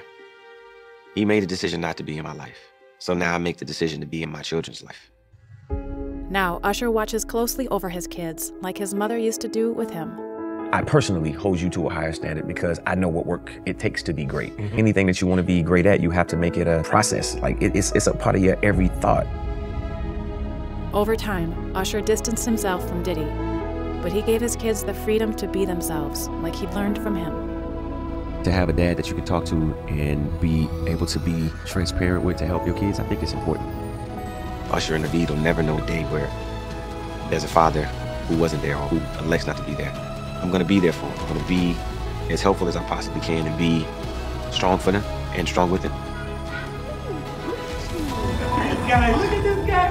Uh-oh. He turns 14 today. You thought I was going to miss this? You crazy? When life shows itself to be tumultuous, it's because you're being prepared for something greater. That's what I believe. Okay, so that's about Usher and Diddy, right? And I think that's interesting. I think it says a lot about how people get places, but see how they ended on such a positive note? It wasn't without suffering. And the question is, do you know how to suffer wisely? And I think that is what I would love to give everybody, is like the tool to learn how to suffer wisely. Because I do think we suffer without wisdom. Like, even if you go back to the controversies we've been covering this week, lots of unnecessary suffering because nobody knows how to suffer wisely. They are still suffering. And I think suffering that doesn't have a wisdom to it is the wrong kind of suffering. It's the one suffering that leads you closer to your joy is the right kind of suffering, and suffering that leads you more towards evil is the wrong kind of suffering. And the question is like, which is which? Okay, this one's about Justin Bieber. Okay? P. Diddy, aka Sean Diddy Combs, is on the run after his homes in both Miami and Los Angeles were raided by Homeland Security weeks after he was accused of sexual misconduct and alleged. Okay, first of all, this is like, there was like footage in his home and there was all of these things coming out. If you guys didn't see any of that footage, it's not really that important. What's mostly important is where the fuck is Diddy? By Homeland Security weeks after he was accused of sexual misconduct and alleged trafficking. An old video of him and a 15-year-old Justin Bieber has emerged amidst the turmoil, which now appears significantly more troubling given the circumstances. This was the video in question, and I want you guys to pay close attention. No. Says life is not without suffering. It is what you choose to suffer through what matters, or through that matters, like learning a new skill. Y'all, please read The Art of Not Giving a Fuck. It's so introspective. The Art of Not Giving a Fuck, and I'm so sorry to break your heart, is probably one of the least introspective books I've ever read in my life. Now, it did help me when I was in my 20s, and it was an interesting book, but if you read it again in your 40s, or depending on where you are in your introspection journey, it's a completely different book. I reread it again, and I was like, why did I think this book was so helpful? And it was helpful because at the time I didn't know anything. But it's totally a 2 book. I think it's a pretty shallow book. I think most of the books that sell in the self-help aisle are shallow levels of introspection. I'm going to be really critical of that book because I think a lot of people read it without understanding, like, oh, there's so much more. But also, it's only helpful in a particular bubble. I think you should read it so you know what people are talking about, right? I've read thousands of books. Oh, see, good point. I'm 19, so it helped. It did help me in my 20s as well. So that's really good, right? It is a very fascinating book in a bubble. It's called The Art of Not Giving a Fuck. It's on Spotify audiobooks, I think. And it's interesting. And it was helpful to me in my 20s. But I cannot wait for you to keep reading because there's so much more. The reason I think it did so well as a New York Times bestseller is because it was really, really digestible. And so it is very helpful.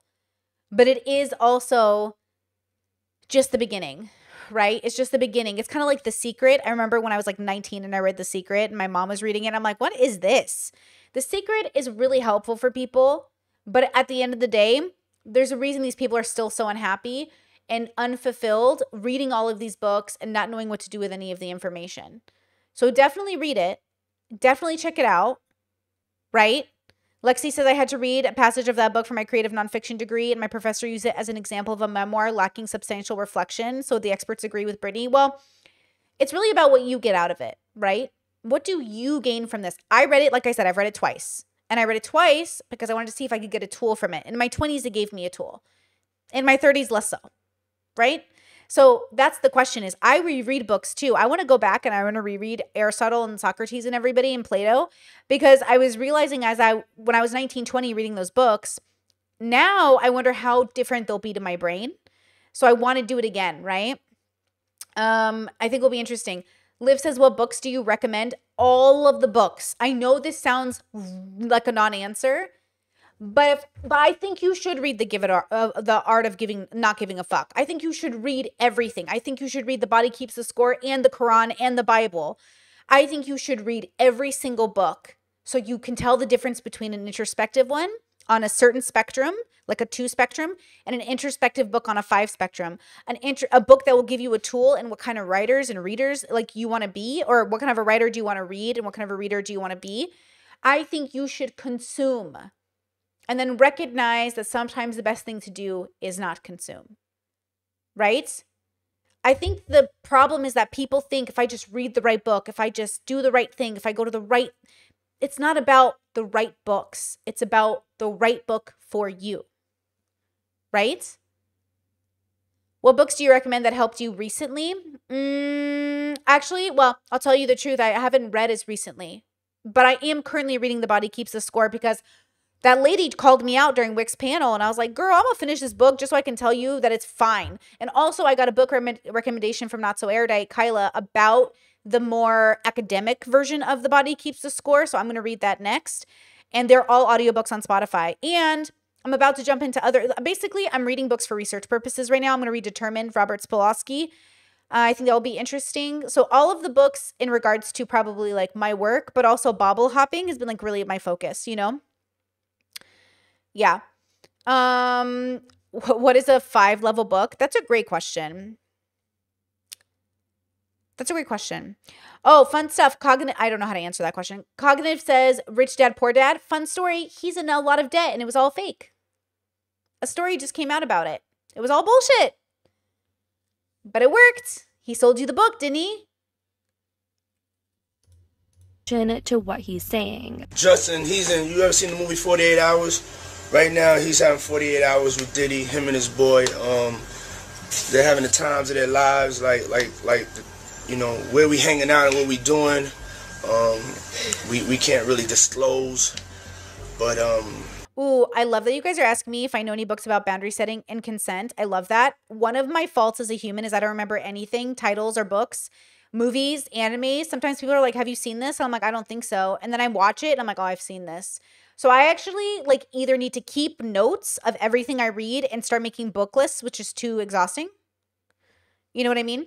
What's the academic version of The Body Keeps the Score? It is called, hold on, let me look through my DMs with Kyla. It's called The Body Remembers. By Babette Rothschild. So I have that on my reading list. I will check that out. Apparently, it is better, and it is on Spotify's audiobooks if you guys want to check it out. So I'm finishing up The Body Keeps the Score, and then I'm going to go to that one, and then I'm going to compare them. I'll probably make a podcast about it or something. Just so I have all of the tools. You know what I mean? Jelly Bean. Oh, Robert Kiyosaki. Okay, I'll check that out. And I love fiction as well. Like, I've read tons of fiction in my life. So definitely love me some fiction. I'll keep this name down. Okay. Let's keep going. It's definitely a 15-year-old's dream. You know, I have been given custody of him. This version of Justin Bieber was so sweet and innocent. You know, he signed to Usher. I'm signed to Usher. I had legal guardianship of Usher when you know he did his first album. I did Usher's first album. I don't have legal guardianship of him, but for the next 48 hours, he's with me. So and we gonna go full crazy. Going crazy. I mean, you can't just sit there and tell me that this doesn't insinuate he was about to take advantage of Justin Bieber in some inappropriate way, most likely against his will. Again, Justin was 15 at the time. Justin has mentioned his connection with P. Diddy and— Oh, sorry, Balto. You said he wrote Rich Dad, Poor Dad. Oh, that's Robert Kiyosaki. I don't know how to say his name. Yeah. Okay, I get it. Sorry, every tool is a tool that might work for you. So read all the books. Like The Body Keeps the Score is already fascinating to me, but I know some people make a cult around it, and that is the worry. Myers-Briggs, astrology, your mom, everyone can turn anything into a cult. And so if it's a cult, if you're obsessed, if you identify, if it's your Bible, maybe reconsider your relationship to it. Even the Bible isn't the Bible. So this idea that like, oh, if you like The Body Keeps a Score, that means you're one of those culty ones. It's like The Secret. People like make cults around The Secret, the book. It's a book written by a man. I mean, y'all made a cult around the Bible. Hello?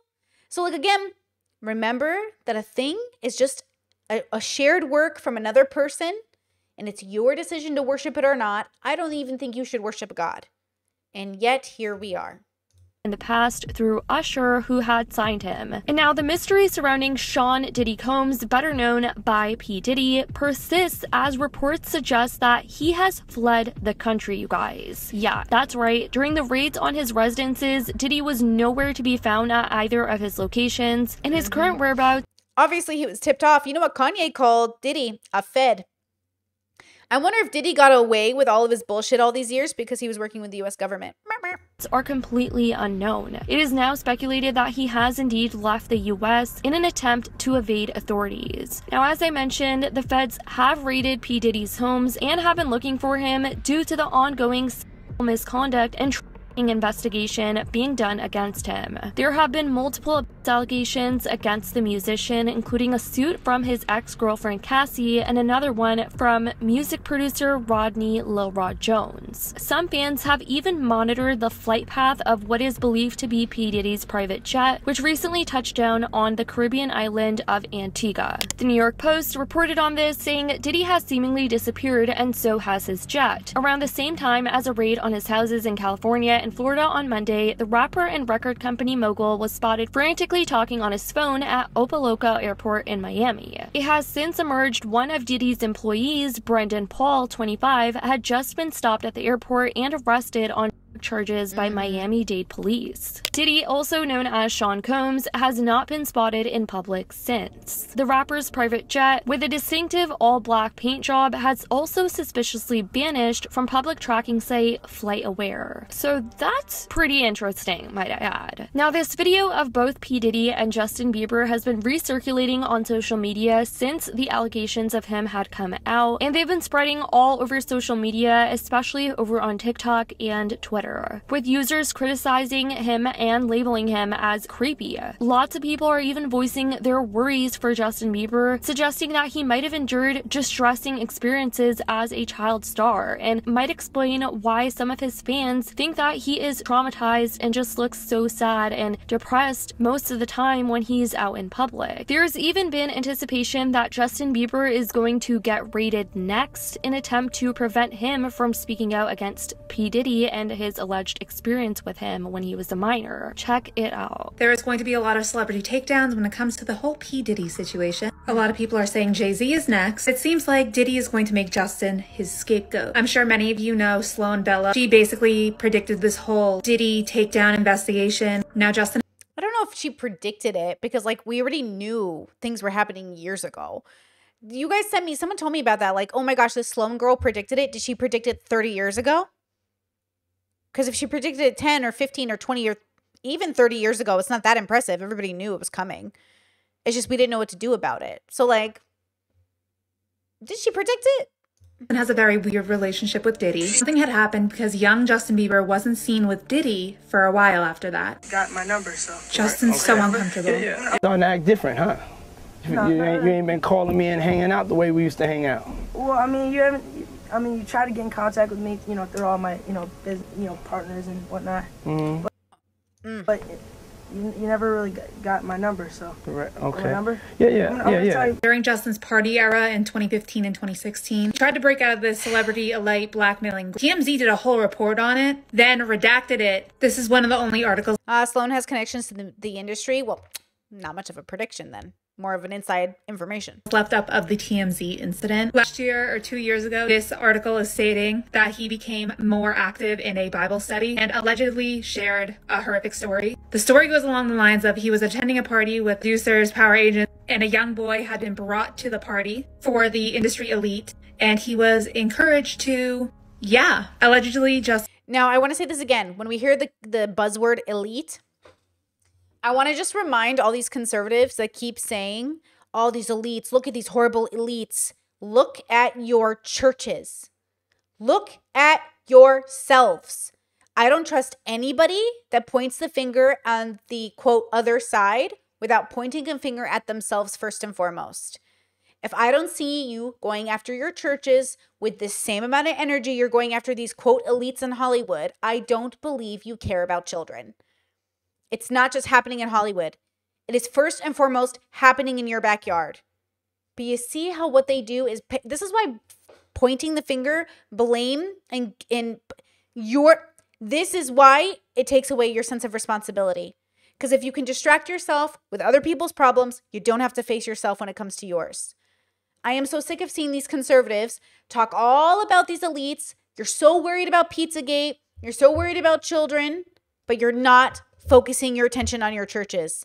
The one place you probably have the most power to help, and you're not doing the work. Justin said, I didn't want to do this. I really didn't. They said this kid... Can you imagine if the good people in all of our communities just worked in our own communities trying to get rid of predators. But instead, we pay attention to other people's communities so we don't have to see the shit happening in our own fucking bedrooms. Rugged, explaining that it was made clear to him that he would gain entry to the business side of the industry if he joined the club by passing the initiation rites. To join the club. Hold on. I want to read this again. I didn't want to do this. I really didn't. They said this kid was blank. It was horrible. Explaining that Bieber said, explaining that was made clear to him that he would gain entry to the business side of the industry if he joined the club by passing the initiation rites. Men and women, all these people, why is it initiation, cults, like do things and you can get in the club? I'm not going to do shit. I want to hang out with you. I don't want to be friends with you. Call me antisocial all I want. But if being social means this shit, I'm out. I don't want to be your friend. I don't want to hang out with you. It's amazing how people expect you to keep your mouth shut in order to stay in their good graces. I don't want to play your game then. I want to be a hermit, left alone, mind my business. Gain entry to the business side of the industry if he joined the club by passing the initiation rites. To join the club, I had to do bad things to this poor kid. You know what I'm worried about? I am worried about Sneeko. I'm like, as a big sister feeling, I'm terrified for him. And I'm worried that he is doing this shit.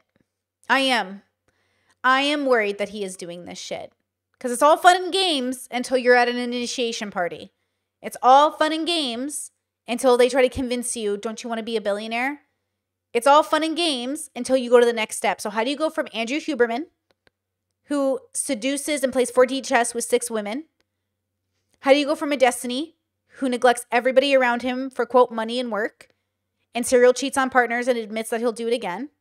How do you go from Sneeko, who cheats on women and admits he does it, irresponsible, absolutely gaslighting, all of them are gaslighters. How do you go from cheating to sex trafficking? How do you go from cheating to being a victim in the industry? How do you go from shaking people's hands and rubbing how do you go, okay, from being what you think is no big deal, I'm just a cheater. How do you go from being a kid to being put into a situation where you got to do the initiation? I almost trust the antisocial people more because they're not busy doing this kind of shit. But the question is, how do you go from being a guy who just thinks, oh, I'm a cheater, to this bullshit? How do you do it? Seisha, have you ever had experiences like this in the YouTube sphere? That's a great question. I've had situations where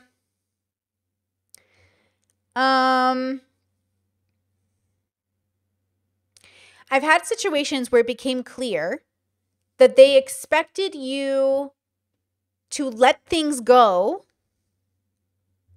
because everyone was doing it, or to let things slide because it wasn't that big of a deal. Or I've had situations where people expected you to normalize neglect in order to collab or make things happen. I've never dealt with anyone that was sex trafficking. I've never dealt with anyone that was like bringing in people under 16. A lot of people make leeways for 16, 17, 18. A lot of people are definitely fucking with high schoolers in a way that I'm like, I'm out. I've never dealt with anybody that was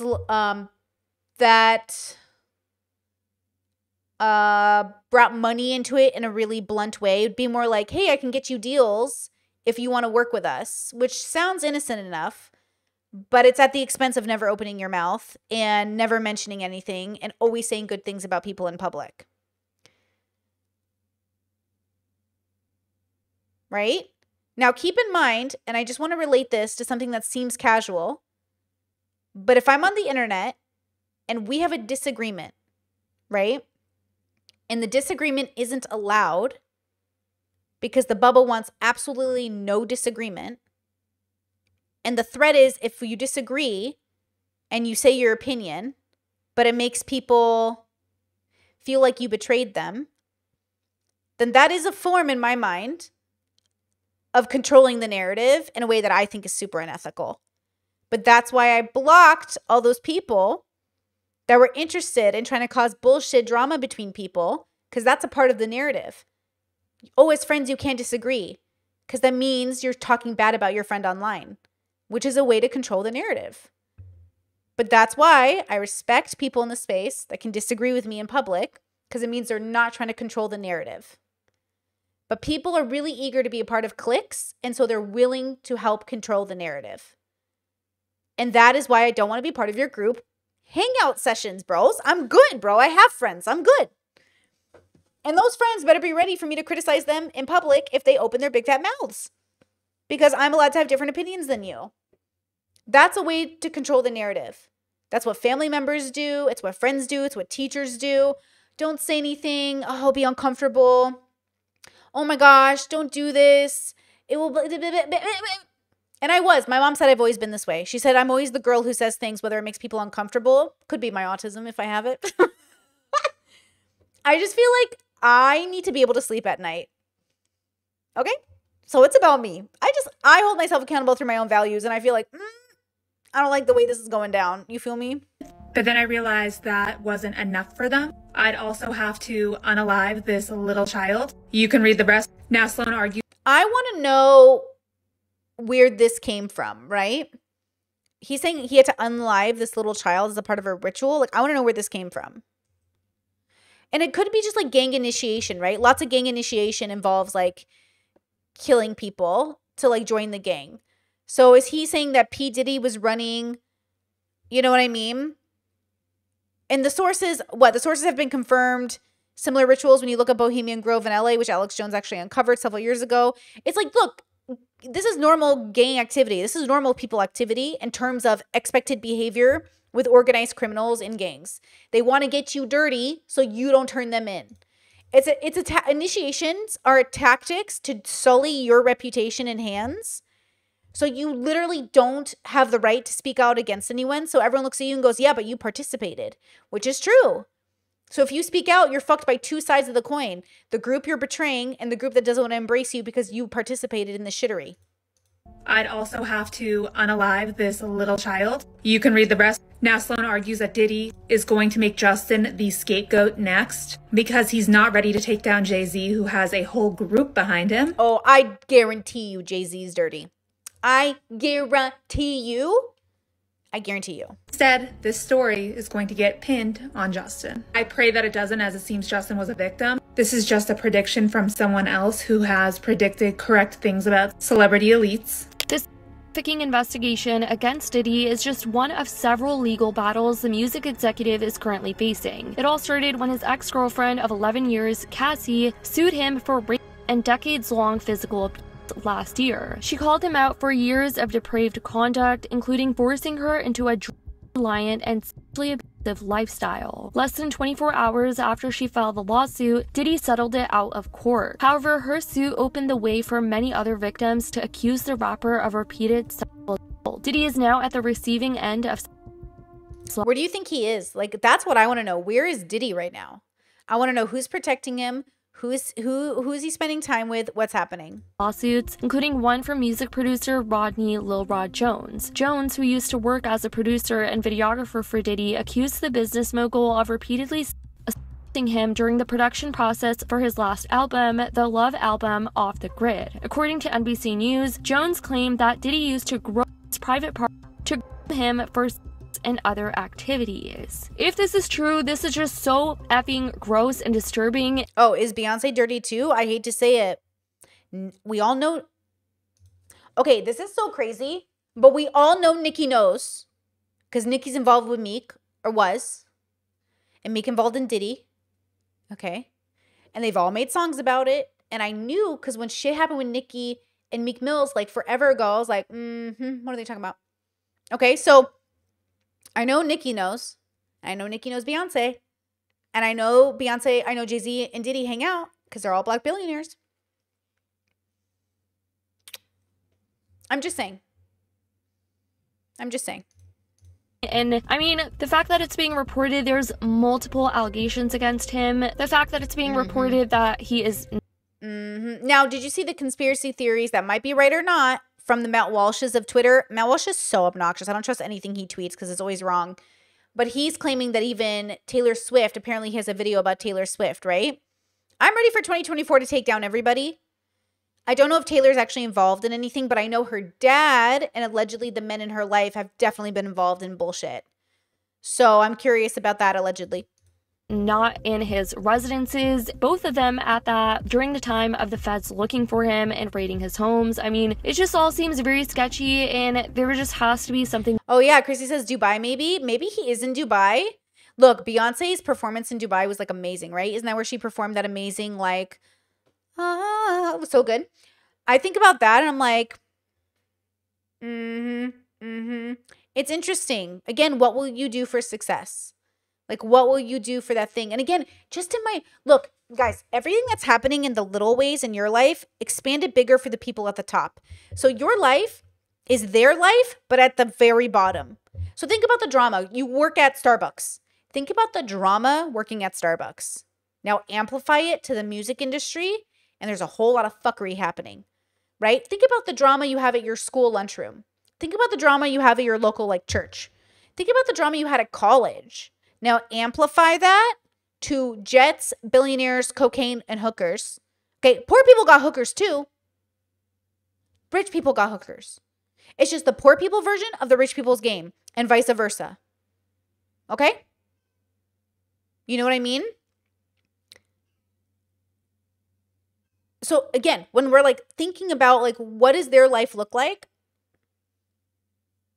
Poor people are doing the same game, they're just playing with different stakes. Rich people are doing the same game, they're just playing with different stakes. And then the question is, do you want to be a part of those categories? Because I don't want to be a part of those categories. So I exit. Nope. I don't want to sell drugs illegally. I don't want to do things, against the law that's going to put me in prison for 20 years. I don't want to do anything crazy. I don't want to sell people. Okay? Whether I'm poor or rich, I don't want to put people's like consent on the line, rich or poor. I'm trying to really stay within my values. Now it's a little tricky because the nuance comes in, because even if you're in a pretty well-adjusted bubble, not the rich fame and not the poor who's all doing very illegal stuff, gangs and all that stuff. Okay, those people out. Then you have kind of the normie bubbles, let's call them that. And then you have your own set of nuance and drama and issues and corruption that's usually centered around childhood trauma or generational curses. Then you got to make that decision. Okay, am I going to be the person that ditches my kids the way my father ditched me? Am I going to be the mother that doesn't say anything when she notices her husband is going a little too far with the kids? Am I going to be the sibling that lets my siblings take the fall for something that I know I did? Am I going to be this? You have to decide who you are in the anime and what are you going to do, right? So even inside of a quote, like kind of normie, healthy, adjusted bubble-ish, there's always going to be the temptation for dealing with your own version of issues. And then you got to decide, okay, what do I do? Now, obviously, we're all born into bubbles and we don't have a choice. We're all born into bodies that have, all these like bubble expectations of them. Our gender, our race, and all that stuff is chosen for us when we're initially born. And then we learn to have different relationships with those things as we age. How much of this matters? How much of it matters to me? How much of it is about the perception? And then we have to have those battles. I don't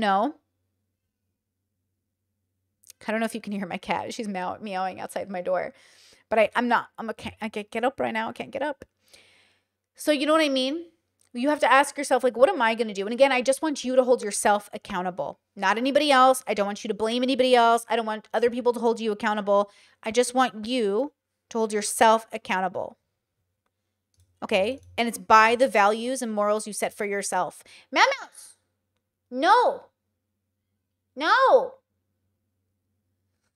She's just going to make my allergies worse, bros. She's going to make my allergies worse. Going on behind the scenes and something more dark and sinister into P. Diddy's lifestyle and his life choices that have led up to him being involved in these suits and Homeland Security on the hunt for him. So over on Twitter, here's what many people have to say. This video is so sad, but explains a lot about who Justin is now. Explains Justin in which way? Traumatized. This is just sick. It seems like Justin Bieber has some skeletons he may need to divulge and may explain some of his behaviors. The Biebs look nervous. Who was protecting this young boy? His body language says a lot. Now the public knows why Justin Bieber went a little squirrely in his early 20s. Now, this is an assumption we're all making. I think it's a pretty accurate assumption. Truthfully, the same with Amanda Bynes. I really feel for Amanda Bynes, bro. I really want so much better for her. Like, you don't just change like that. for no reason. Like, you don't just change. Orlando Brown, like, you don't just change like that for no reason. Even Raven Simone, I want to know what she knows. Because you know Raven knows something, bro. You know, victim of PTSD. This clip of P. Diddy, 40, and Justin Bieber, 15, has been going viral, along with a clip of Diddy asking a 17-year-old Justin Bieber why he doesn't want to hang out with him anymore. It was hard for me being that young and being in the industry and not knowing where to turn, and everyone, you know, telling me they love me and, you know, just turn their back on you in a second. Red flag when adults say they're your friends, when adults say they love and will protect you, when they say, oh, I'm so happy to mentor you. Be wary of adults who want to spend time with your kids. Period. Period. I don't care who they are. Be aware that they could be the next person who's going to harm your children. And he was told, we love you. You're so beautiful, Justin. Wow, Justin, I really love you, Justin. I'm going to protect you, Justin. Second, so yeah. It's super creepy seeing all these videos of Diddy that's coming out, but what's really concerning is Diddy might be just the tip of the iceberg. How many more Diddys are still protected in the industry? For sure. How many more kids have been Anyways, you guys, I definitely want to know your take on this whole situation. Definitely let me know your thoughts on everything that is coming out about P. Diddy in the comments down below. And also what you thought of the clip of him and Justin Bieber. Okay, I want to try to find this clip here. Because I am really curious about, I hate that they don't link their sources in the video. That's fine. Justin Bieber talking about the industry. That's what I'm saying. Like, I know everyone thinks like being famous sounds amazing. I know everyone's like, this just sounds so cool. This sounds great. But does it? Does it? Does it? I'm just, you know, does it? I wonder if there's like timestamps. Fascinated by the human condition of making music and art. You hit it on the head with the human condition and creating art. I'm with you there. So we're...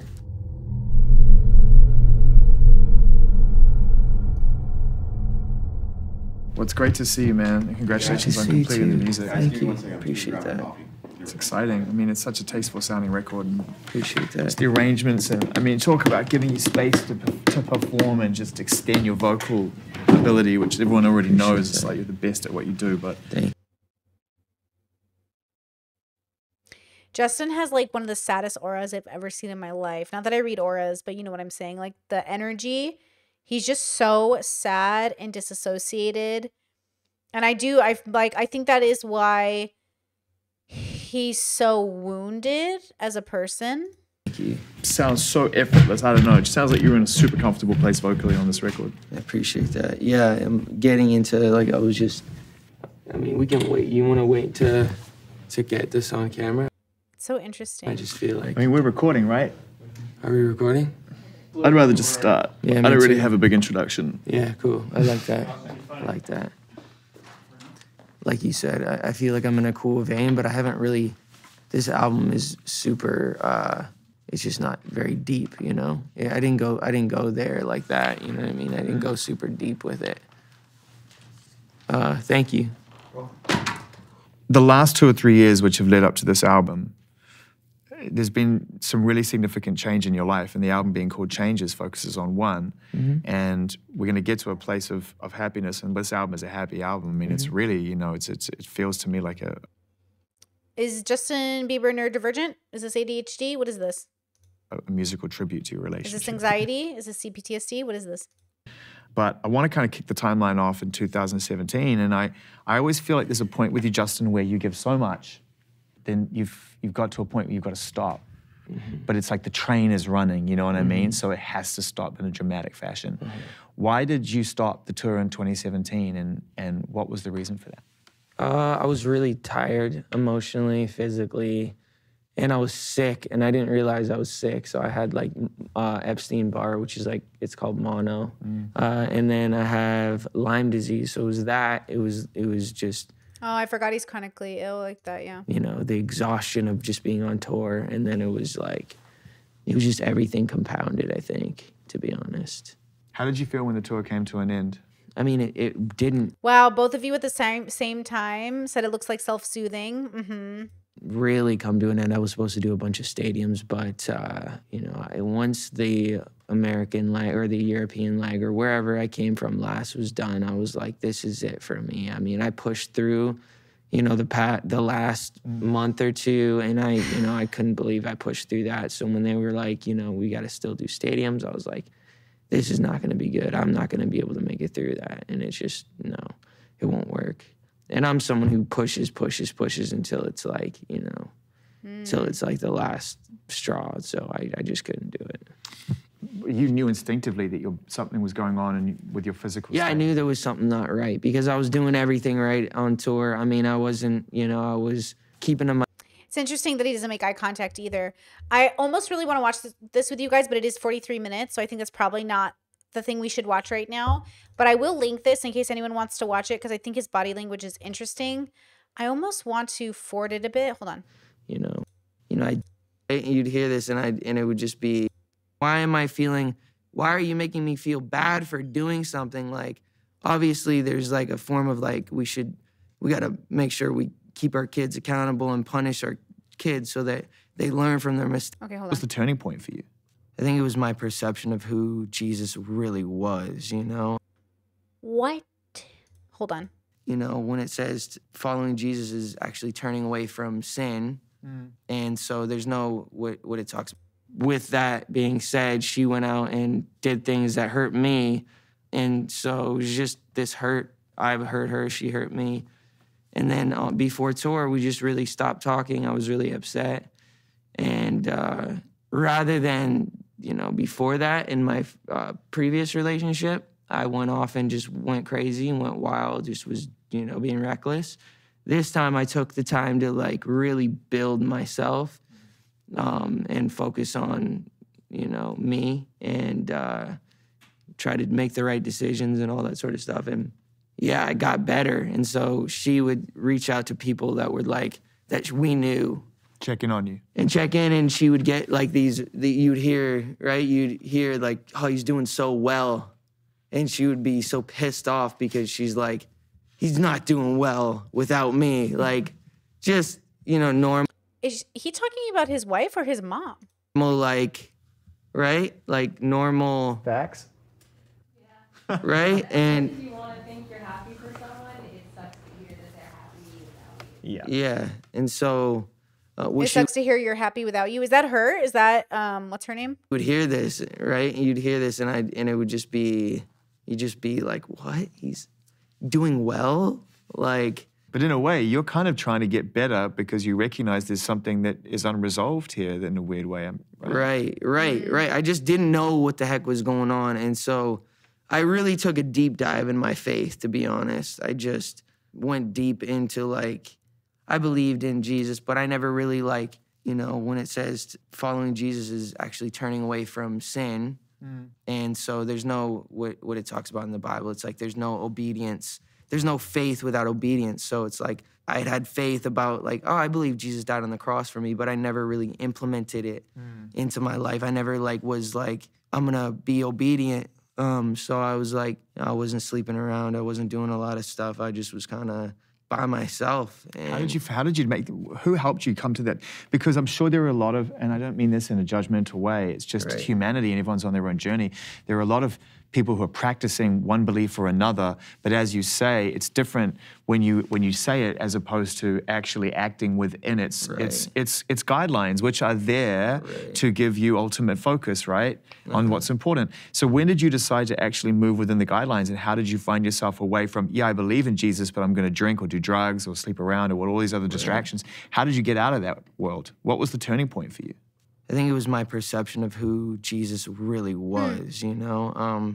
I'd had really bad examples. It is interesting how people turn to Christ or religion when they're in like a really, really tough place. And I think there's something really beautiful about humans as a species because we turn to like a code of conduct.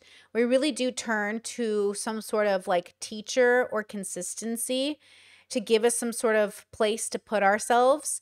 And so I do think it's interesting when people end up going back to religion. and what religion gives them, what kind of stability religion gives them. I think that is very interesting to me. I didn't turn back to religion. I know a lot of people thought maybe, oh, she'd come back to Catholicism. I turned to philosophy, but I also turned to letting go of that attachment. I felt like I just practiced letting go of needing sort of that community and structure. And I formed my own little relationship with myself and how I feel about the world. And then I was lucky enough to find a person that I could also share that with, which is really great.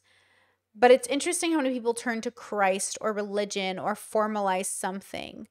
It's interesting. Yeah, I feel like I just let go of all of that attachment. Because for me, like, I just feel like we don't know if there's a God or anything. So I couldn't imagine turning to something that I just don't. I don't have that kind of belief. I don't believe in astrology. I don't believe in magic. I don't believe in God. I don't believe in anything. Like, I have no reason to believe in those things. Now, believing in something's great, but it's too big of a thing for me to believe in without some sort of evidence. So I'd rather just know if they're real and then do it that way, personally. But I think that the faith people have, that belief is strong enough that, and it's good enough that it's what they rely on, which is fine, right? And that's what belief is. Belief is having that faith without that evidence. And I think that's fine. Of Christians in my life who would say one thing and do another. So they were my direct example of who Jesus was. That's why you didn't take it seriously. I didn't take it as seriously because I didn't have good examples. Good role models. Yeah, and so I think the more I really looked at the character of who Jesus really was. Did you grow up in a Christian household? I grew up in a Christian household, yeah. But my mom was, she was really hurt growing up. I mean, she had so many things going on in her life, so she was navigating her faith journey. For me, it was just confusing because she'd say one thing and then, like, she would say, well, you're forgiven, but then I'd do something bad or whatever was supposedly bad, but then she'd make me feel ashamed for it. So it's like, well, if Jesus forgives me, then why are you making me feel bad for doing something? Like, obviously there's like a form of like, we got to make sure we keep our kids accountable and punish our kids so that they learn. Punishment doesn't work. I will say, I think this is why I say, like, if you're going to have a relationship with anyone, it should be yourself, because it doesn't involve other people. No one can ruin myself for me. Only I can ruin the relationship with myself for me. No one has that. You know, my parents, I see you guys in the comments sharing that, like, oh, your parents kind of like ruined your relationship with religion. My parents can't ruin my relationship with me because they're not involved. They're not in the conversation anymore. I'm an adult. That's the greatest part about being an adult. No one needs to be involved in the relationship you have with yourself, because now you have the agency to have that relationship. I think sometimes kids can manage it, but it's harder. And so that relationship I have with myself can't be ruined because nobody knows me like I know me, right? And ultimately, I think that is a type of like meditative practice or like focus about the consciousness that other people usually externalize out. I'm very internally motivated. Some of you might be externally motivated. So you need that external validation or external sort of like looking to, right? I think probably because I'm in the category, which many of you probably are, of internalizing a lot of myself. It's a conversation between me and me. And I noticed that my borderline was the worst. My life was the worst when I was internalizing too much of the external and didn't know where to put it within my inner consciousness because it never belonged there in the first place. Even my husband, who I love so much, like, he is he and I am me, and we are not each other. And we are here to do life with one another, but he is on his own journey and I'm on my own journey. And we're lucky that we're doing our journey together, but we are still doing our own, we have our own relationship with ourselves. I do not have the same relationship with his consciousness that he has with his own consciousness, because that relationship is sacred between him and him. And then I have my relationship with myself, and then we share with one another that relationship that we formed between our two selves, right? Day says, so you're in a relationship with yourself and a spouse, so you're still polyamorous? Kidding. Yeah, cute. We're very polyamorous between me, him, and I. I think that's interesting when you have a relationship with something external and then you kind of learn about that externality or external thing through other parts of external. Like existing is the relationship you have with yourself and existence is the relationship outside of yourself. So Justin is having a complicated relationship with two parts of existence, his mom and his religion. So it's interesting, right? Sassafras says, I yearn for community, and so I sometimes fixate on others' perceptions of me, not for self-worth, but to feel like I belong. I hate it. Hey, I think that's the journey. Figuring out in terms of categorization, are you a community person or are you a singular person? You know, I always thought I was a community person.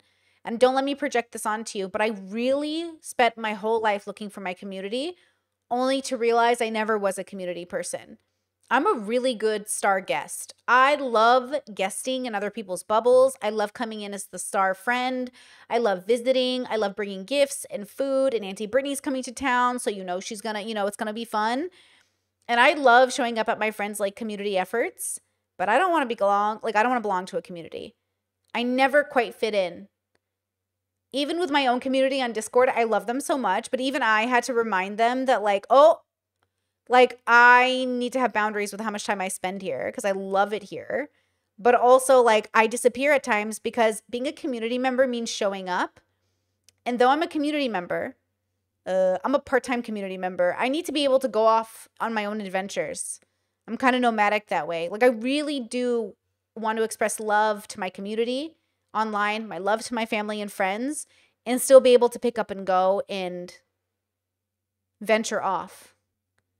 And that venturing off is not conducive with being part of a community.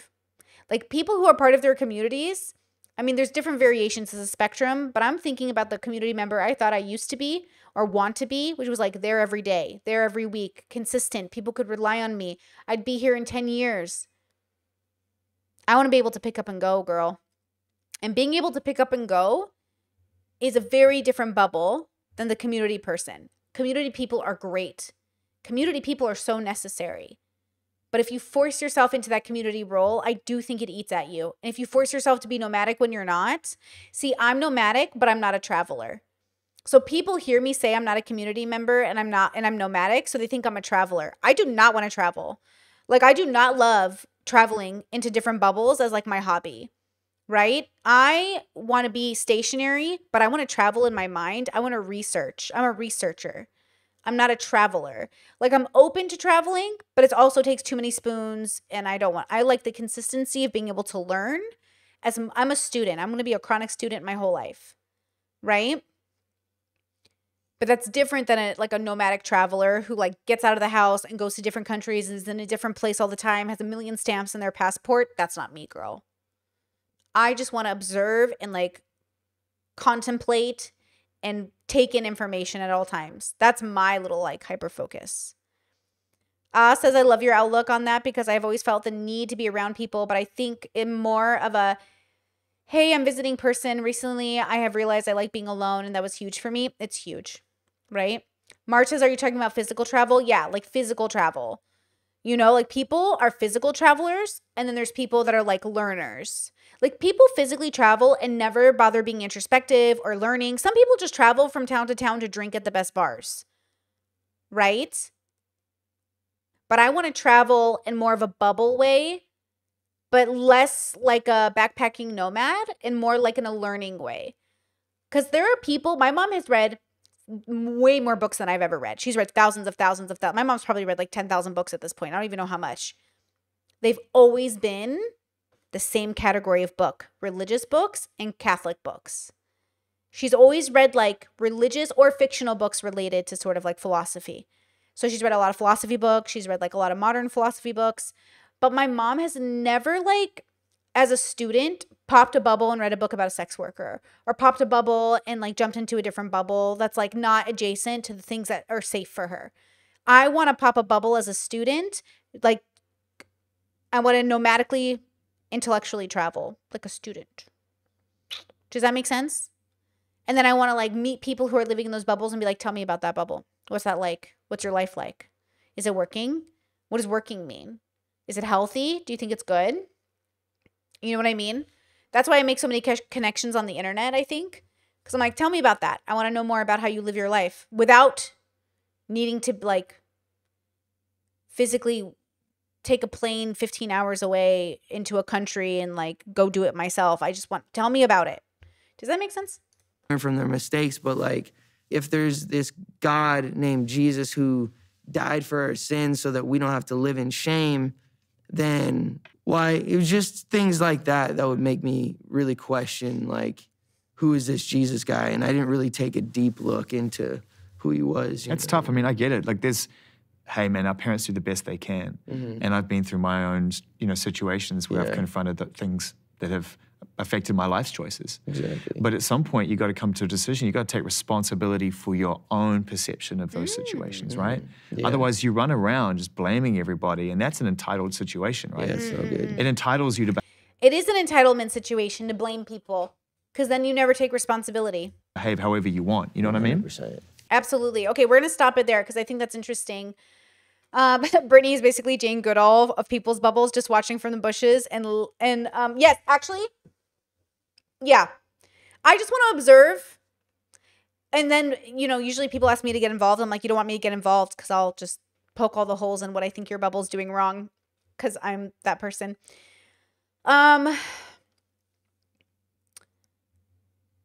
Do you have any advice on how to be more introspective and mindful as a young person? Well, first and foremost, I think you're already doing it. You're reading and exploring and watching streams and like popping bubbles naturally, right? I think you're already doing it. You're asking like a really good question. But I think like being an active student is the best thing possible. Not in like a college setting because that's a bubble in of itself. But in the sense that recognizing like, okay, people really live differently than me. What does that mean? I had a caller who asked me, great question. They said, how do you know if someone likes you? And I said, in what way? They said, like you. And I said, in what way? And they said, what do you mean? How many ways could there be? And I was like, well, do they like you for a one-night stand? Do they like you for a short-term relationship? Do they like you in a sense that they want to introduce you to their parents? Do they like you for marriage? Do they like you enough to have babies with you but not be with you? When people come up to you and they say, hey, I really like you. Cool. In which way? And people go, what do you mean? And lots of people don't even know. They don't know in which way they like you. Often when people come up to you and say they like you, they usually mean like physically. Or maybe if they know your YouTube channel, they might say, hey, I really like you. Or the version of you that lives in my head from consuming your content. And then it's your job to decide in that moment, how do I become more introspective about this? What does it mean to me that someone said I like you? Does that change how I act around them? Should I give them the time of day? Does that mean I have to like them back? There's this assumption that if somebody's interested in you, you should explore it to see where it goes. Why? Or there's this idea of like, if you like someone, you should tell them. Why? Well, because it insinuates some sort of like, if I like someone, that must mean we need to be deeper or more connected or have something in common or interact. And I think that obligation of, well, that's what that means is something that I personally am practicing not assuming that just because I like you means we have to hang out or be friends. Or just because I like you or even love you means we have to be together. I feel like everything's a construct. And this thing that says like, well, that's the next step is an assumption based off of a construct that I can engage with or do something different with. So how do you be more introspective as a young person? Ask yourself why. Every time someone says like, this is how things are, why? Every time you want to do something, why? Discord says, quote, watch more streams. Mark Cuban gif, taking notes. My favorite thing to do is go on YouTube and watch. There's a tab that says new to you. And I like to click on it and see what it shows me. Or streaming now. And I like to click on it.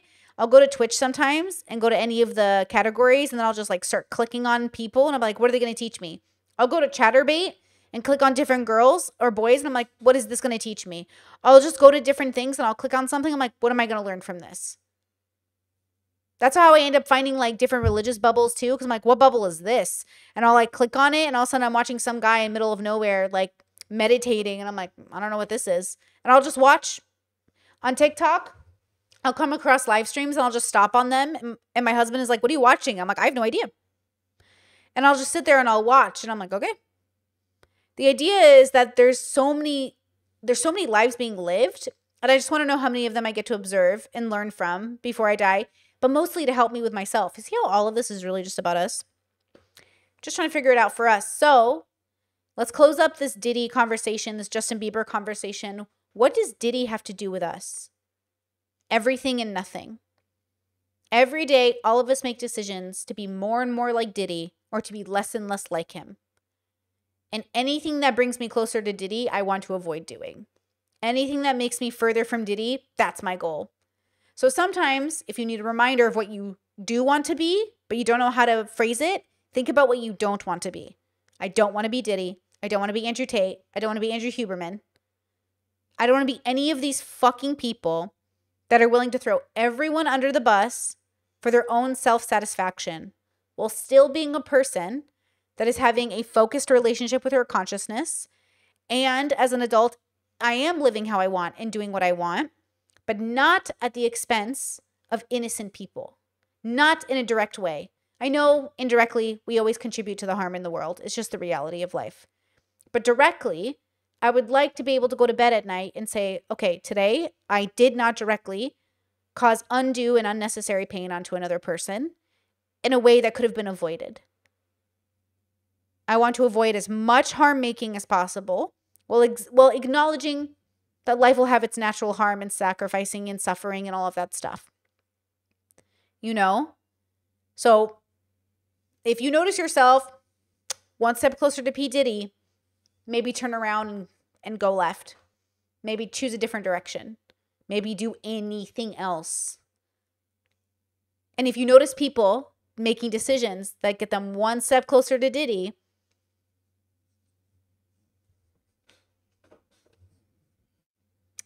you know, maybe say goodbye to those people too.